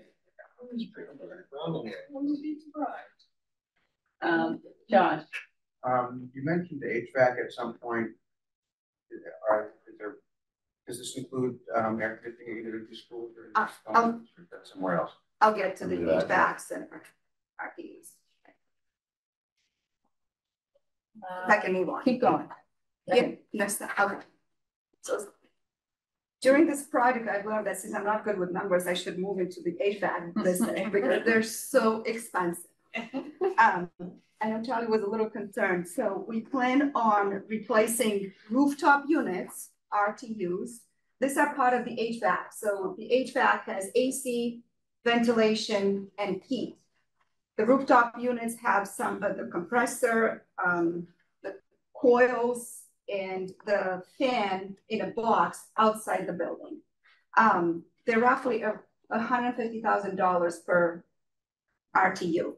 We plan on changing the RTUs of 5 schools. Hardy alone needs 11 RTUs.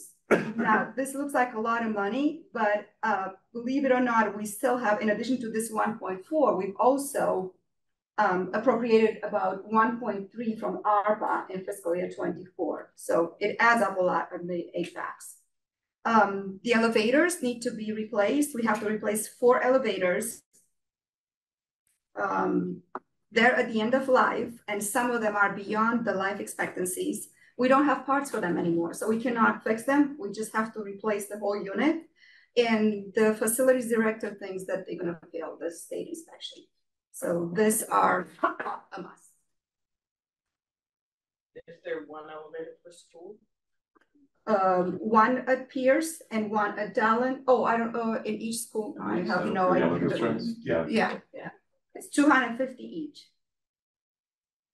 And how many Dallin is? 1 at Pierce. So in fiscal year 26, we're gonna replace Pierce and Dallin for $100,000, $250 each. And in fiscal year 28, we'll replace Hardy and Stratton at $250 each. Pierce is 3 stories, Dallin is 2. Yeah. Hardy is 3. Is this a safety issue? Yes. It could be an FY25 expense rather than a 26 expense? He said that he can suck up some life out of them. Yeah. We pushed them because they came with a big list. Questions? And so the RTUs on the schools, are those buildings electrified or not electrified yet? They're not. They're not yet. They're not. So we're replacing units that are feeding a fossil fuel system, a non-electric fossil fuel system. Correct. Right. And what would it cost to instead just? As a rough number for electrifying the whole school, it's around $10 million a school. Well, how about just electrifying heat and cooling? Yeah. I think it's a pretty big portion of that 10 million. Okay, so we really need to do this because we're not doing this. Well, we can't afford to do the $10 million projects, and so this is a way to keep our students comfortable. $10 million per building? That's kind of the arena that we're looking at. Those buildings only cost $10 million. Josh. Okay, just to follow up on my other question. I didn't think the schools were generally air conditioned, are they? Like completely, or is it just the media center? Some are. The office. So I mean, they want to put like, AC. They're going to put AC at Thompson. Like all the classrooms and everything. Cafeteria, things like that. There's some. There are some spaces in the schools that aren't. They'll have like HVACs that have some rooms. There's some schools. Thompson, for example, cafeteria doesn't have. That's what my notes. Yeah. Yeah, and I kind of asked this question 15 years ago when they were rebuilding. It seems like there would be more and more need for air conditioning during the school year. Would we think about fighting the bullet and actually doing that? It's going to cost 3 times as much over the next 10 years. By biting the bullet, you mean electrifying the Well, I don't know, schools? just again, like if we'd done it 15 years ago when we rebuilt the school, it probably would have added $1 million to the $6 million price tag for Bishop. Now it's gonna add 10 million, and if we wait another 5 or 10 years, maybe it's gonna add 20 million. I mean, I have no idea. Yeah. I'm just curious. Seems like it should be on the horizon, one of the roads. It's such a big project that it really doesn't fit in a capital plan. So we would have to figure out, you know, especially if we're gonna march through all the schools, electrifying them. How's that gonna be funded? Jennifer? So, the facility director, Rob's, understanding, just this card for viewers as well, was that the ARPA money was going to be used to study the issue, right? And then to see how much it's going to cost to add it on to the school and what that's look like and what's the difference between electrification versus non. Does that sound right? We had an allocation from the ARPA to do the design for this HVACs at the schools, but we've also had appropriations from ARPA for Thompson. Okay, so we don't have extra ARPA money. Right, yeah, okay. yes, for each school. So that was additional. So ARPA carried a portion of the cost and the capital carries a portion, yes. And now we're discussing only whatever the capital carries. Keep going. Yeah. Bobby. I go back one. Yeah. We didn't finish the right. We're missing? Oh, yeah, okay. The Stratton, they need to do the lobby reconfiguration at Stratton. I know that this is a relatively new school, but the school added new positions. Same thing, they need 2 offices for the assistant principal and for the social worker because they have confidential meetings, especially the social worker needs privacy to discuss IEP plans. There's actually even legal documents when it comes to IEP. So this is necessary to add additional space. They plan on reconfiguring the lobby, the workroom where they have the printers, and also the waiting room for the nurse. And gives additional classrooms. This is $350,000. We appropriated last year $100,000, and they need an additional $250,000 this year. They want to convert the mezzanine into 3 classrooms. Right now, they teach classes in an open space, and they need to accommodate the fluctuating waves of kids. So they need additional classrooms. They have to be ADA compliant, so they have to, it's a complex project, that's why it came up a lot more, because they have to move the wheelchair elevator and add extra stairs next to the elevator to be per the code, per ADA code. They also gonna have to do HVAC changes and all other auxiliary adjustments like wire, fire, plumbing, PA, and so on. Questions on that? Charlie? Has the capital planning committee had a serious discussion with the school department over their demographic projections for the next 5 or 10 years?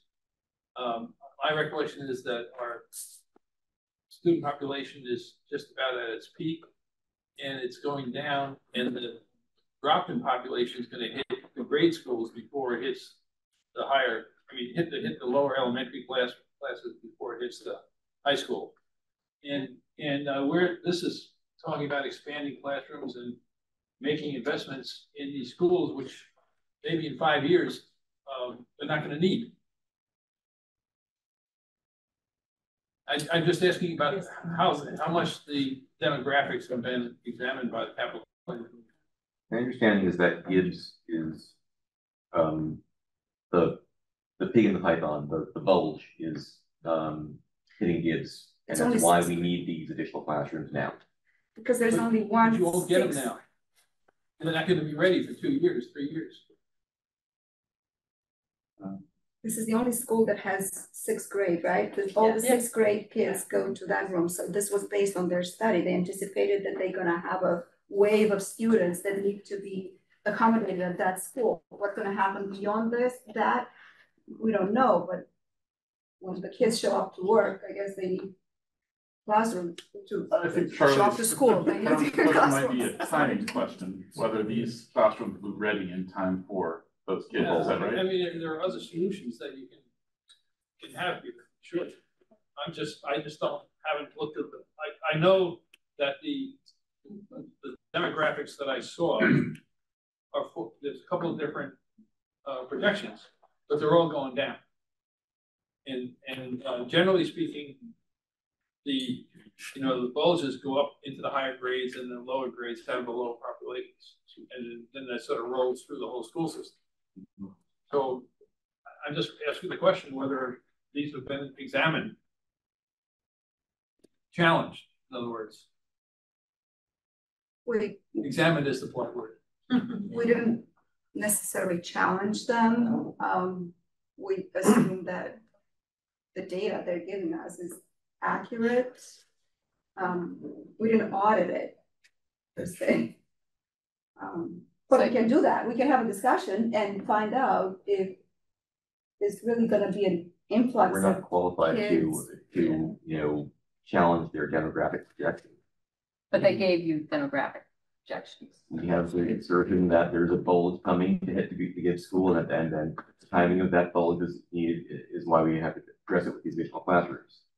And I do believe what you're saying, Charlie, current projections are that bulge will roll on through and will hit it will hit AHS, and in the meantime there's a trough coming in the lower grades of the elementary schools. Dean? So, looking at it right now, so I would say this, the school administration is acutely aware of the concerns of, regarding school projections and enrollment. I know Josh has been to more of the meetings than I have, but they get it, right? Like, they're not going to show up, like I get when they come to their budget meeting, they're not going to show up with nothing. I mean, I think they've dedicated like multiple pages to their budget report this year to talk about demographic trends. Like, so they get it. From what I understand, at least I've talked to school committee members recently, is challenge with Gibbs, I think maybe the reference is it's a single grade building, right? So like what happens is in elementary schools is if you have a class, let's say you have a third grade, a fourth grade class that has 3 sections, and a fifth grade class that has 4 sections, or I should say third grade has 4, fifth grade has 3, but just go 3, 4, 3, 4, 3, 4. You can kind of move the kids around, right? You can, this row of 7 classrooms is going to be 4 for fifth grade and 3 for fourth grade. And the next year we're going to flip it, right? And we're going to just bounce it back forth, things like that, right?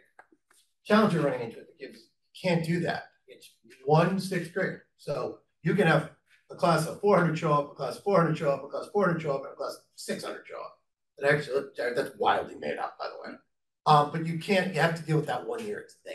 And that's what they've been saying that for years that they have stress on is they have no way to load balance those kids that are coming through. So that's the challenges they talk about at least. Just to comment on projecting these things we don't know yet the impact of the MBTA Communities Act and potentially other zoning changes to increase the town's density. So I guess that'll put a lot of credibility on projections out further than a couple of years. We could have serious growth and we have no idea.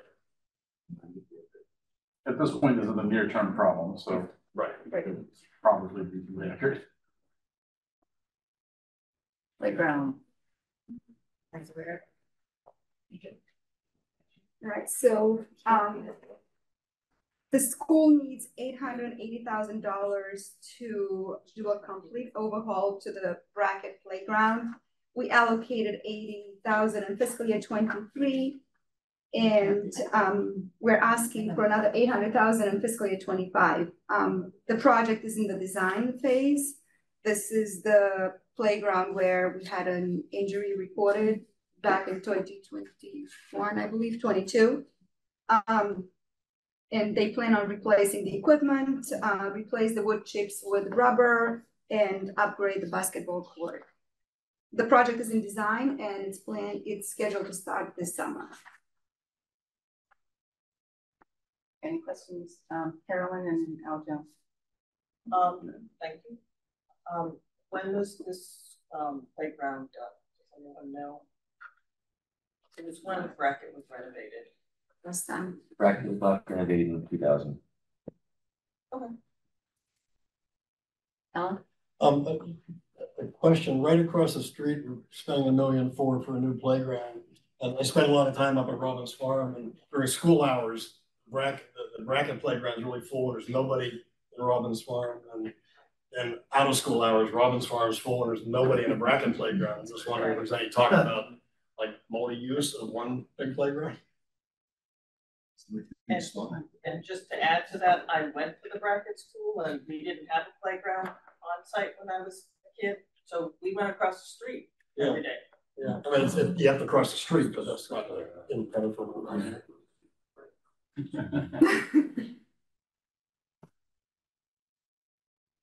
Yeah.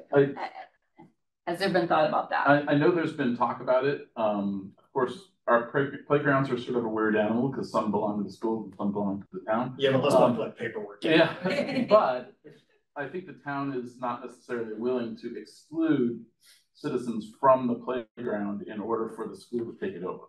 So I think there's been some question about, do we really want to have a situation where we mix kids from school hours, there's nobody in the park playground. Right. Because all the kids are in school. Younger kids, in this case. Very few. Well, very few. Yeah, I spend a lot of time. Yeah, I think the problem has been the question of, how would we exclude the public from that now school playground? And they didn't come to a conclusion. Well, we exclude them from the bracket playground. Right. But then unexcluded. We don't want red tape to get in the way of saving $1 million. I just wonder if there's any discussion. It sounds like there was discussion. There was discussion and it and was rejected. Yeah, it was rejected. It's to be on the way. That was so not maybe my that's $1 million we wouldn't, or 880,000 we wouldn't necessarily have to spend. Or could spend it on something else. More sidewalks. Okay. Annie? I would just like to suggest that in the modern era, having a dedicated playground closer to the school building, particularly one that can be fenced in, is a security issue. You know what? That's in the Robbins Farm playground. If I were a parent of a grade school child in 2024, I would not want my child that far from the ability to get into a building under current circumstances. So when I went to Brackett, we had 3 pedophiles living within the school district. When you went to the Bracket, those 3 pedophiles didn't own the AR-15. Charlie, you have something? Do you have a question, Charlie? Have you checked? I'm sorry? Have you any check to see if they had AR-15? They didn't make AR-15. It's not available. No, I guess you check to see if they have them now. All right, moving on. Yeah, moving on.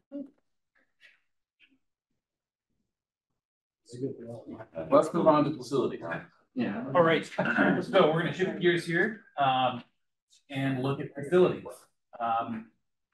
So the Robbins Library, we're looking to do a sort of calling the main entryway plaza. The stairs there, they're granite slabs and they're in disarray. They're sort of heaved and out of alignment with each other and tripping hazards. Looking to do a full plaza renovation there to the tune of $725,000. Town hall renovations. This is something that we request annually at $75,000. This will be dedicated to our roof and clock tower issues. But there is a massive need at town hall for work. I don't know if there would ever be an appetite to fund that on some sort of an exclusion, but the general needs are very high at town hall also. And then at DPW, at the building, something that was value engineered out is a dust collection vacuum system.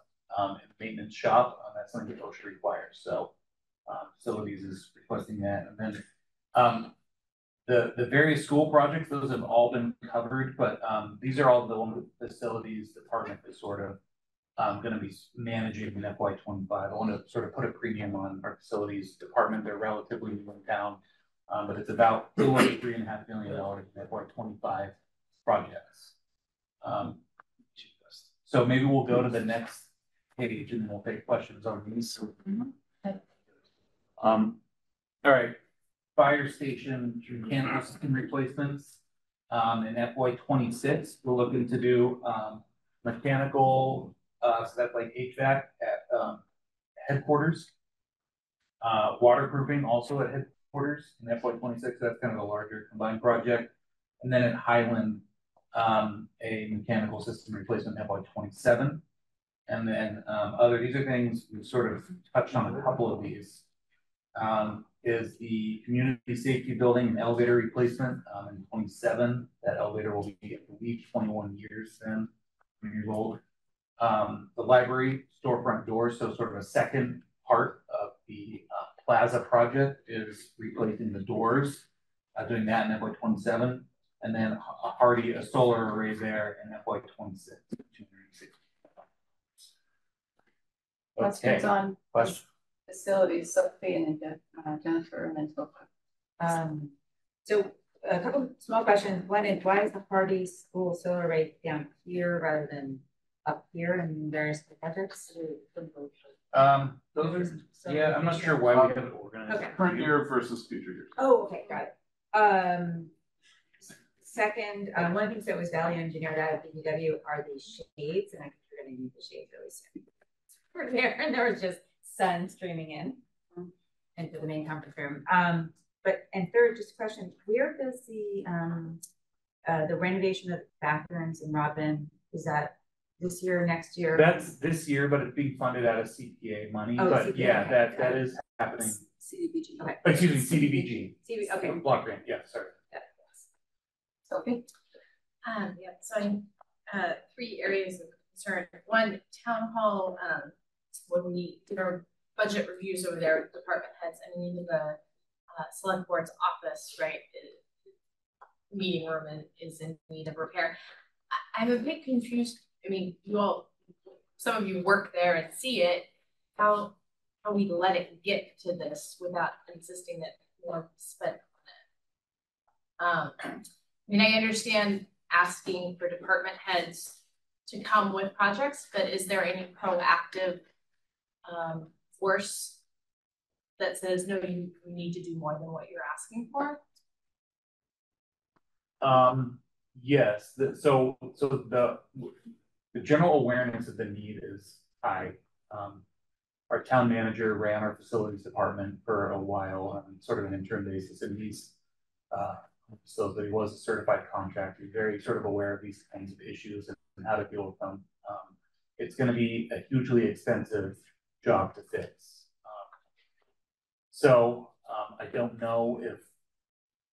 I don't know why the request has not come in the past. I don't know that I can really answer to that, but it is on our radar looking into the future, and it'll probably be coming next year, the year after, for some envelope work. So we also had in the past, we used to allocate $100,000 every year for town hall, and because of budgetary constraints, we brought it down to 75. When in reality, we need triple, more than triple. We're also looking into CPA funds to do some of it. One idea that we're considering is community preservation money for that.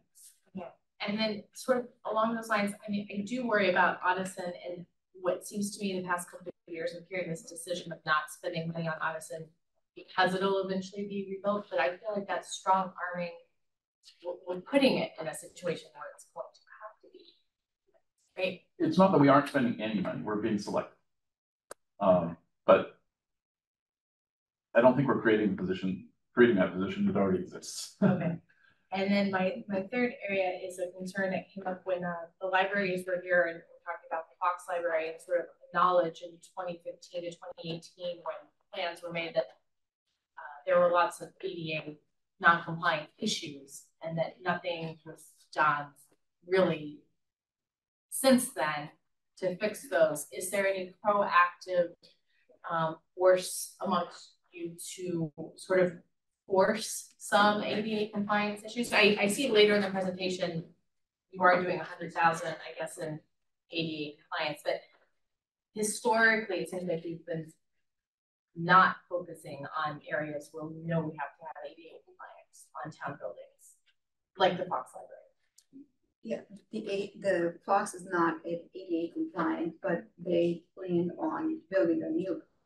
Right, but the past 10 years, it hasn't been ADA compliant. We've been talking about building a new, brand new building for at least 5 years since I've been here. Yeah. So the hope was to there is a get a new townwide library. Yeah, there has been a townwide ADA survey right. to try to identify needs, and we've been slowly plugging our way through that. Okay. But it's a slow process, and there's a lot of it. Sofa? Yeah, just briefly, I'll echo Sophie's concern about the town hall. I know you guys were there, but just when I was meeting with the treasurer, she mentioned that one of the staff there, their workspace had got completely trashed by the snow and the rain came in, a lot of desk, computer, and it's not acceptable to have someone work in that. And I gather last year that they went for $385,000 CPA money. I don't know whether it'll be this year. We can ask them to come here, and that the total budget is like $10 million. That's the right scale for town hall. Yeah.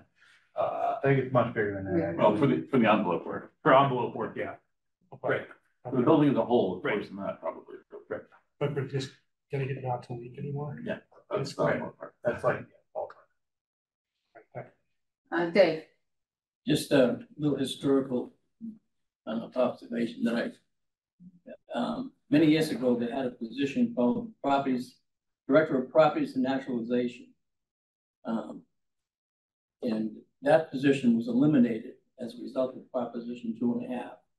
And as a result of that position being eliminated for a number of years, the maintenance of all our town buildings took a real major hit, including the town hall.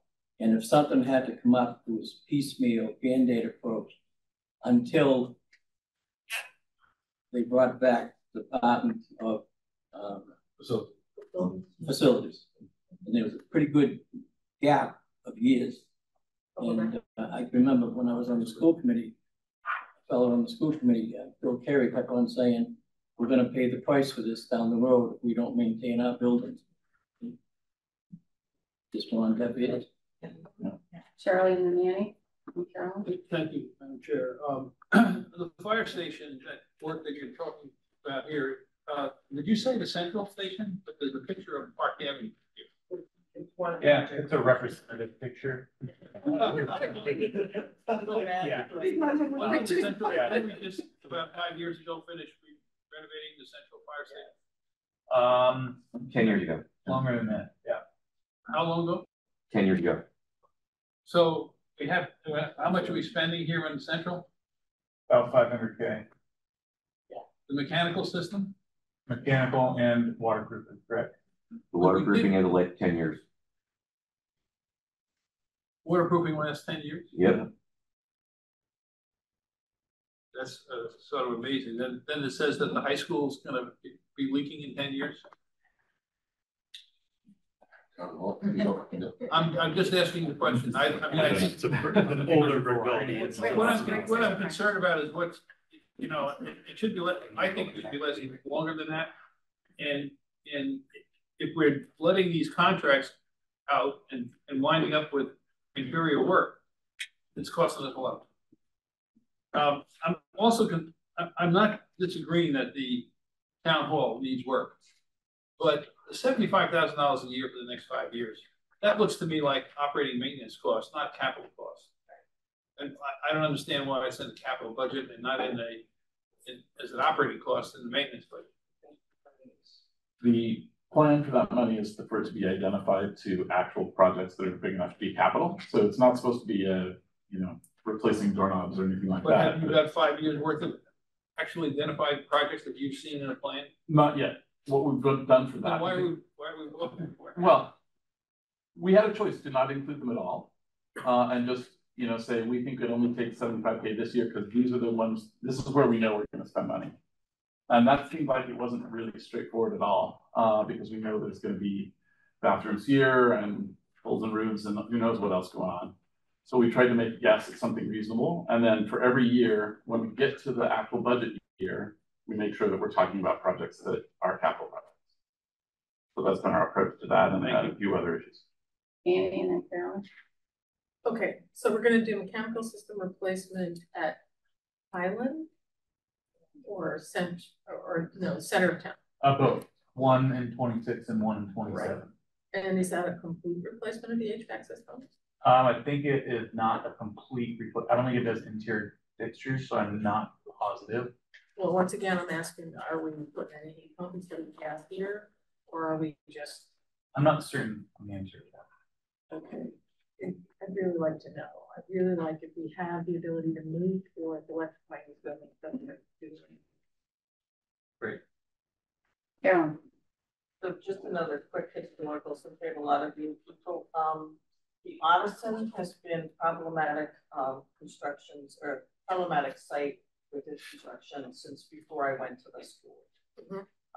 And it's also built on a quarry, correct? And so digging up more would be literally mean quarrying the granite to get more space in there. Just so that everybody hears that. Definitely a decade. So you said about 20 minutes left, so continue and then people can focus their questions so we can finish up tonight. Sure. Next. Recreation, which I'll put out also for the kids. Again, I'll actually start with a note in the bottom left, which is that, as Alex referred to earlier, the sort of ARPA funding, which is paid for, is paying for a lot of playground work over the last few years, is now all done. So we're back to paying for playgrounds and fields through either the capital plan or in some cases CPA. So where we are today for FY25 is one major project, which is Parallel Park. For those who don't know, that's on the other side pretty much of the cemeteries, right where Mr. Valley Parkway and Bedford Street intersect. Has a playground that was closed by the DCR because they actually own the underlying land a few years ago, and so it really needs to be replaced, as well as the basketball court closer to the intersection or the rotary. So that's the sort of major park project. As right now, there are no other major park projects in the 5-year plan, at least for this as opposed to CPA. And what they're proposing to do in FY26 and FY28, 2 master plans, one for fields and the other for playgrounds, to sort of figure out kind of what our future needs to hold for work on playgrounds. One thing we have heard talk of, it sort of goes to the question earlier about school playgrounds, is that this is a very controversial thing to say out loud, is that perhaps we can't afford to or don't need to have quite as many playgrounds as we have, and so that's going to be part of what that's going to look at. And then the field part will be looking obviously at sort of the athletic field needs across the town. And the bottom right is a picture of the Herd Field project that was completed with capital funds in the past. And then they have 3 things they do every year. They're sort of continuing expenditures. One is ADA study implementation plan, so that's improving the accessibility of our parks and playgrounds.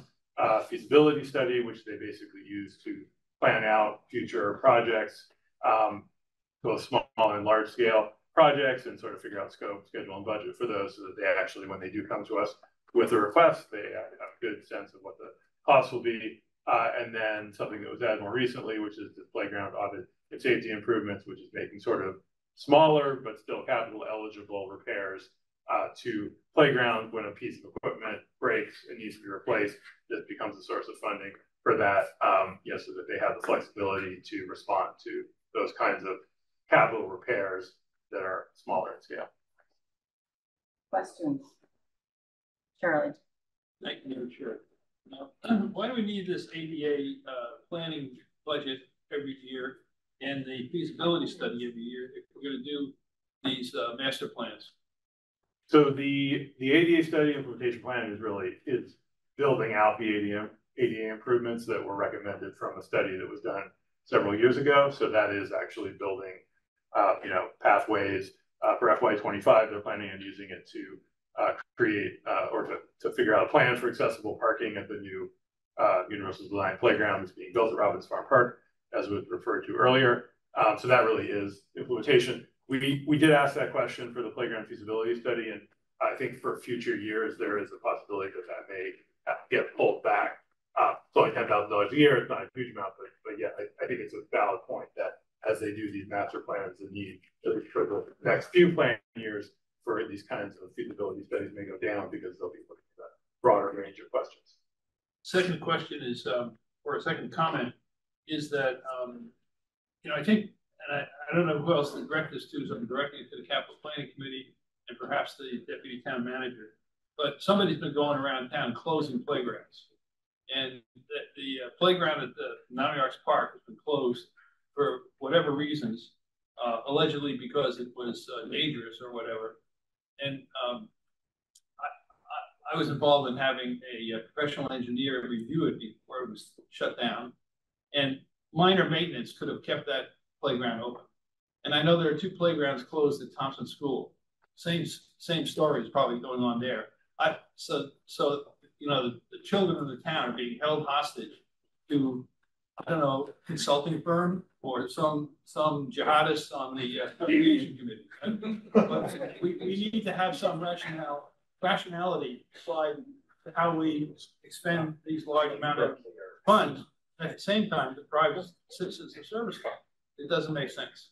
I had a conversation with the facilities director, and he actually sent me a report on Thompson. They actually closed it because of safety concerns, and that's why we have $404,000 budgeted for Thompson. I believe. But have we looked at what could be done for maintenance instead of spending $400,000? That's my answer. Well, I think he needs to replace the whole equipment because probably, I don't know if it's in light of what happened with Brackett, but they said it's not safe, and they actually have a whole report. I mean, we cannot challenge the architect's report or the engineer report. We don't have the expertise. At least the facilities director accepted it as valid. I guess what I would say is that was part of the origin of the $75,000 a year line item, was to be able to hopefully more proactively make some of those types of capital repairs before it turns into a closure or respond to closure. I don't think we've caught up with some of the past problems, and obviously the Thompson is a school playground, not a town playground. Thank you. Is there any way we can change this so that when something quote unquote breaks or becomes quote unquote unsafe at a playground, that it can be repaired rather than have the playground closed? I mean, this is kind of crazy. Yeah. My response to him was, aren't 10-year-olds allowed to break their arms at the playground anymore? Or do we have to shut an entire playground because somebody hurt themselves? That's insane. Well, I think that the $75,000 is to help head off some of these issues where, like, we have a broken piece of equipment. Maybe if we have a bolt that's missing and somebody falls and breaks their arm, it's different than if somebody just slips off, like monkey bars or something like that, right? And so if we're at risk of being sued because we have something that's broken, then that is why we close that now, as opposed to, it's your own fault, let's go get it fixed. Right. It's also fixing playground equipment is very difficult because it's often like very specific equipment. Right. They don't make it anymore. It's sort of a weird industry, and it would be great if somebody could make more off the shelf components for it, but that's not the business model that most of these companies operate under, unfortunately. I think some of these questions are maybe appropriately addressed with the director of facilities. So that's a conversation you might want to have with him. IT. Can I make a case next year for moving this slide up and back? Okay, we can arrange that. So in the interest of time, I'm just going to go through this quickly. The bulk of these are for various infrastructure upgrade, network, computers, software, and so on. The one I want to call out is the modernized agendas and minutes application. So that's an application that's used by several key agencies to be able to post plans drawings and other large and complex files. And I was looking for examples, and if you go to the select board and look at their agenda page, you can understand why they would need something like this as opposed to ours, which is relatively, close to Word, but no offense to Karen, post a Word document and minutes and things. So this seemed like a legitimate expense. So the 70,000 in fiscal 25, especially since the vendor is so unless there's any questions, we've been stipulating this really is the most important slide in the deck. So. So are we replacing Novus? Was it announced the other day? Yes. Okay, Yeah, it's split, but it's the same company. So right? Granicus owns Novus. Okay. They have other products But that they're they're not offering. supporting it anymore. Right, they're sunsetting that, so we're shopping around at looking at what else is out there. Novus is bulky and not. Right. So, any other questions about IT? All right. Okay, thank you, MC Harper. And now on to community safety, which is also for kids. We only have 2 items in the fire department's 25 capital budget. Their first is $39K for their turnout year. It's a 5-year cycle. There's 80 firefighters. That's 16 units per year at about $2,500 per. So there we have the amount. It includes the coat, the pants, the boots, and the hood. As shown here, we have the coat.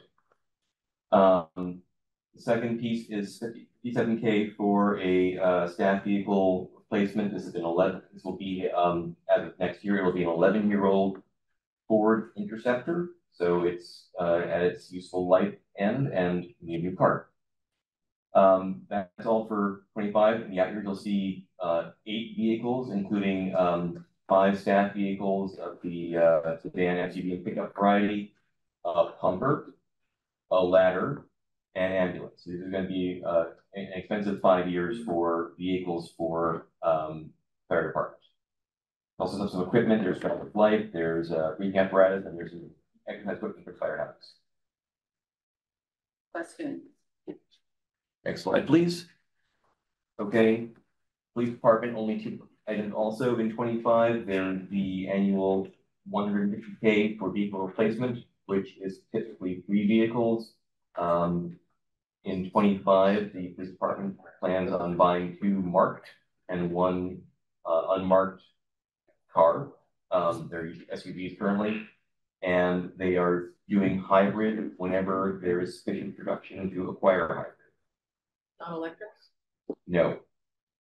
And the reason, in the interest of time, I'll say quickly, the vehicles are being used 24/7. It's hard to fully charge an electric vehicle if you can't ever park it. Got it. Okay. The second item for the police is a electric. This one does get parked overnight. Parking control vehicle. And that is covered out of the parking fund, actually. So it's an other expense. There will be additional vehicles in the out years as well. Question? All right. And then moving on to the grand other page, which is page 35. Let's see. Currently in this fiscal year, 24, we're paying the design and planning work for the Vets Memorial Park. If you were here last year, you'll see that this was very familiar. It was actually going to be done, so that the actual construction was to be done in 25, 26. It's been pushed back 1 year, so we could be done in 27. Total cost for that is $2.65 million, of which town is kicking in up to $895K, and then any other funds have to come from elsewhere. So outside funds, state funds, private fundraising, etc. If those don't materialize, we will not cover the rest of the town. We've already received a grant. What's that? We've already received a grant for this project. Some of it. Yeah, just one. More Yeah, fundraising. yeah. Yep. Other large items, we mentioned before, there's the ongoing $100,000 a year for ADA upgrades. is really our architectural barriers at public properties that hamper access. There is the usual 400K of academic PCs for our students. We buy about 1,000 of these per year on a 4 to 5 year refresh cycle. And there's 8K for our administrators, our school administrators PCs as well.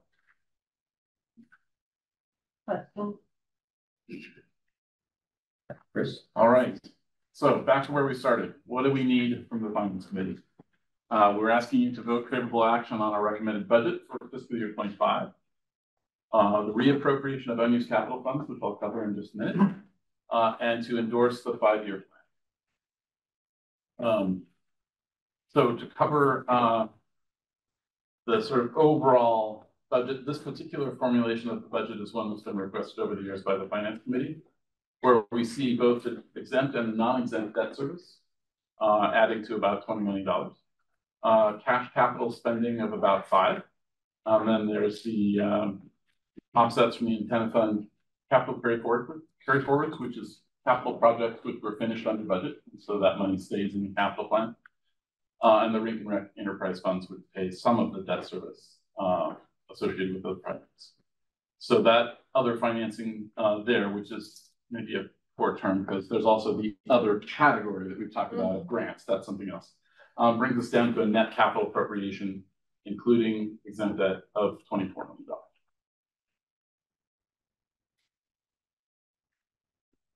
Dean and Al Jones and John. I would like to move recommended vote capital planning committee as shown on slide 37 of 42 with a total net capital appropriation of $23,969,435. I would like to further, thank you, Annie. I'd like to further approve the reappropriation of borrowed funds as shown on slide 38 of 42. Total amount of $405,342.88.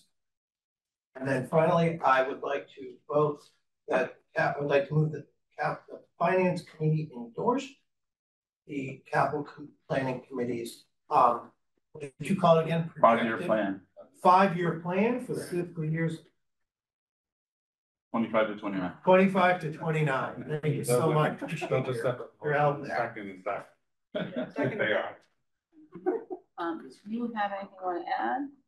No. Alan Jones and John and Rebecca have some questions. The parking control vehicle, 32,000 5-year plan says it's being paid for by the parking fund. Living lot parking fund offset isn't listed in that table like the antenna fund. Can you be a 32,000 that by the table you mean page 37? Yeah. So it's a future purchase, whereas table 37 is FY25. Okay. So it'll be there. Likely we would just list it as other funded. Wait, so it's 32K in FY25. It's another. Yeah. Oh, so it is another. Sorry, It's not an offset. It's another funding source. Yeah. Well, what's the difference in the antenna fund and the parking fund? What's the difference? I don't know. Yeah, the antenna fund we can spend on. My understanding of the antenna fund is we collect the money, we can spend it on parks and recreation. Is it just parks? We do it on recreation. So the parking fund. Where's the 32,000 come from to pay for the electric? It comes from media revenue. It's already. Yeah, it's gonna be paid directly with that It's like an fund. enterprise. Yeah, it's It's like an enterprise. Right, well, you've got those enterprise funds on that table. We have a couple of them listed. Yeah, no, Yeah, I'm just wondering, what's the difference between, say, the antenna fund or the enterprise fund versus getting the. I think the other ones are listed as general offsets, and that is like has a specific fund. Okay, it's maybe not quite as clear as, okay. Yeah. John? Yeah, thank you. My questions relate to the 4.9 million, the cash capital, and I think last year was 3.9 million, the same category cash capital.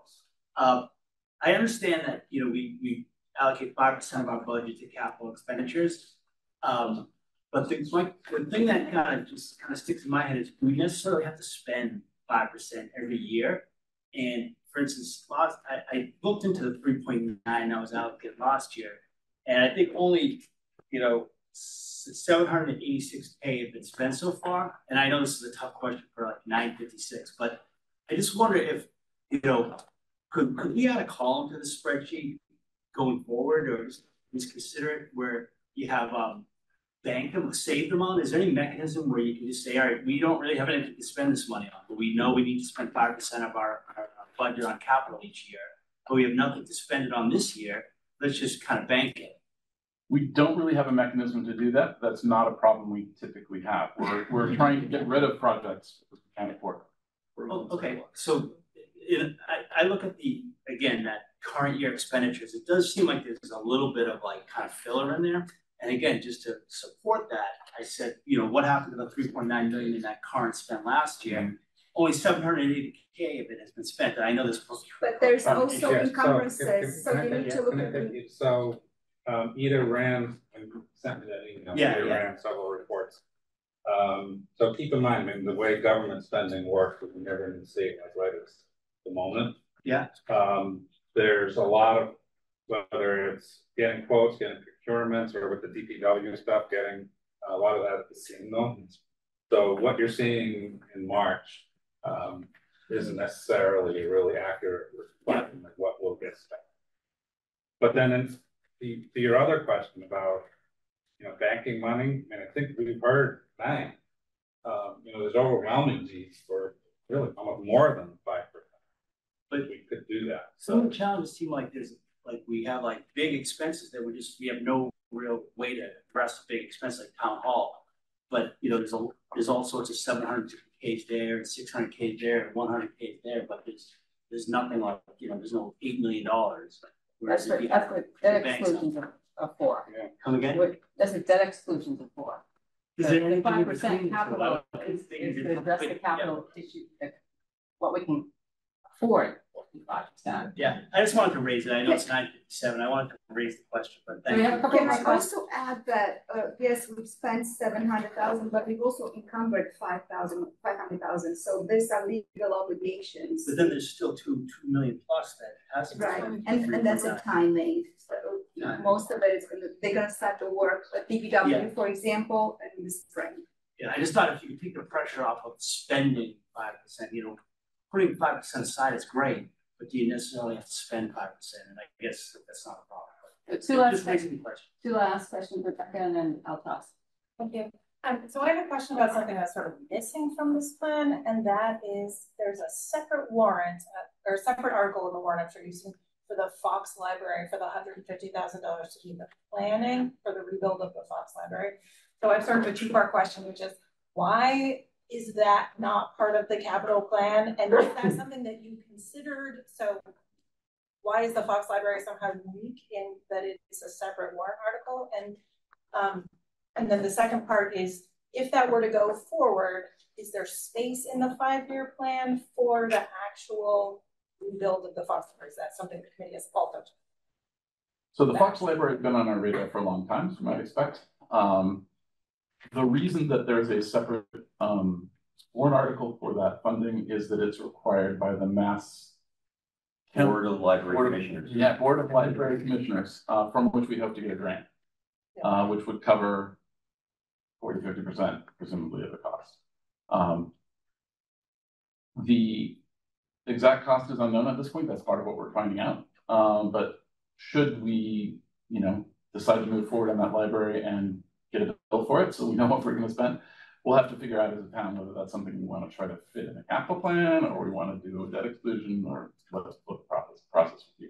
So there's no space already allocated. There's not there's no reserved space. Yeah. Right. We try not to reserve space for things that are a little too theoretical to know if we're doing them. Because the answer to the question is, are we doing this library, may depend a lot on whether we get that grant or not. Thank you. So. I'll toss you.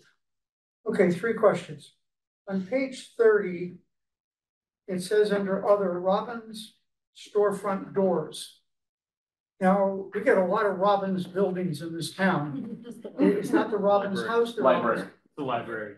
The library. The front door is at the left. Those are $300,000. Yeah, I agree.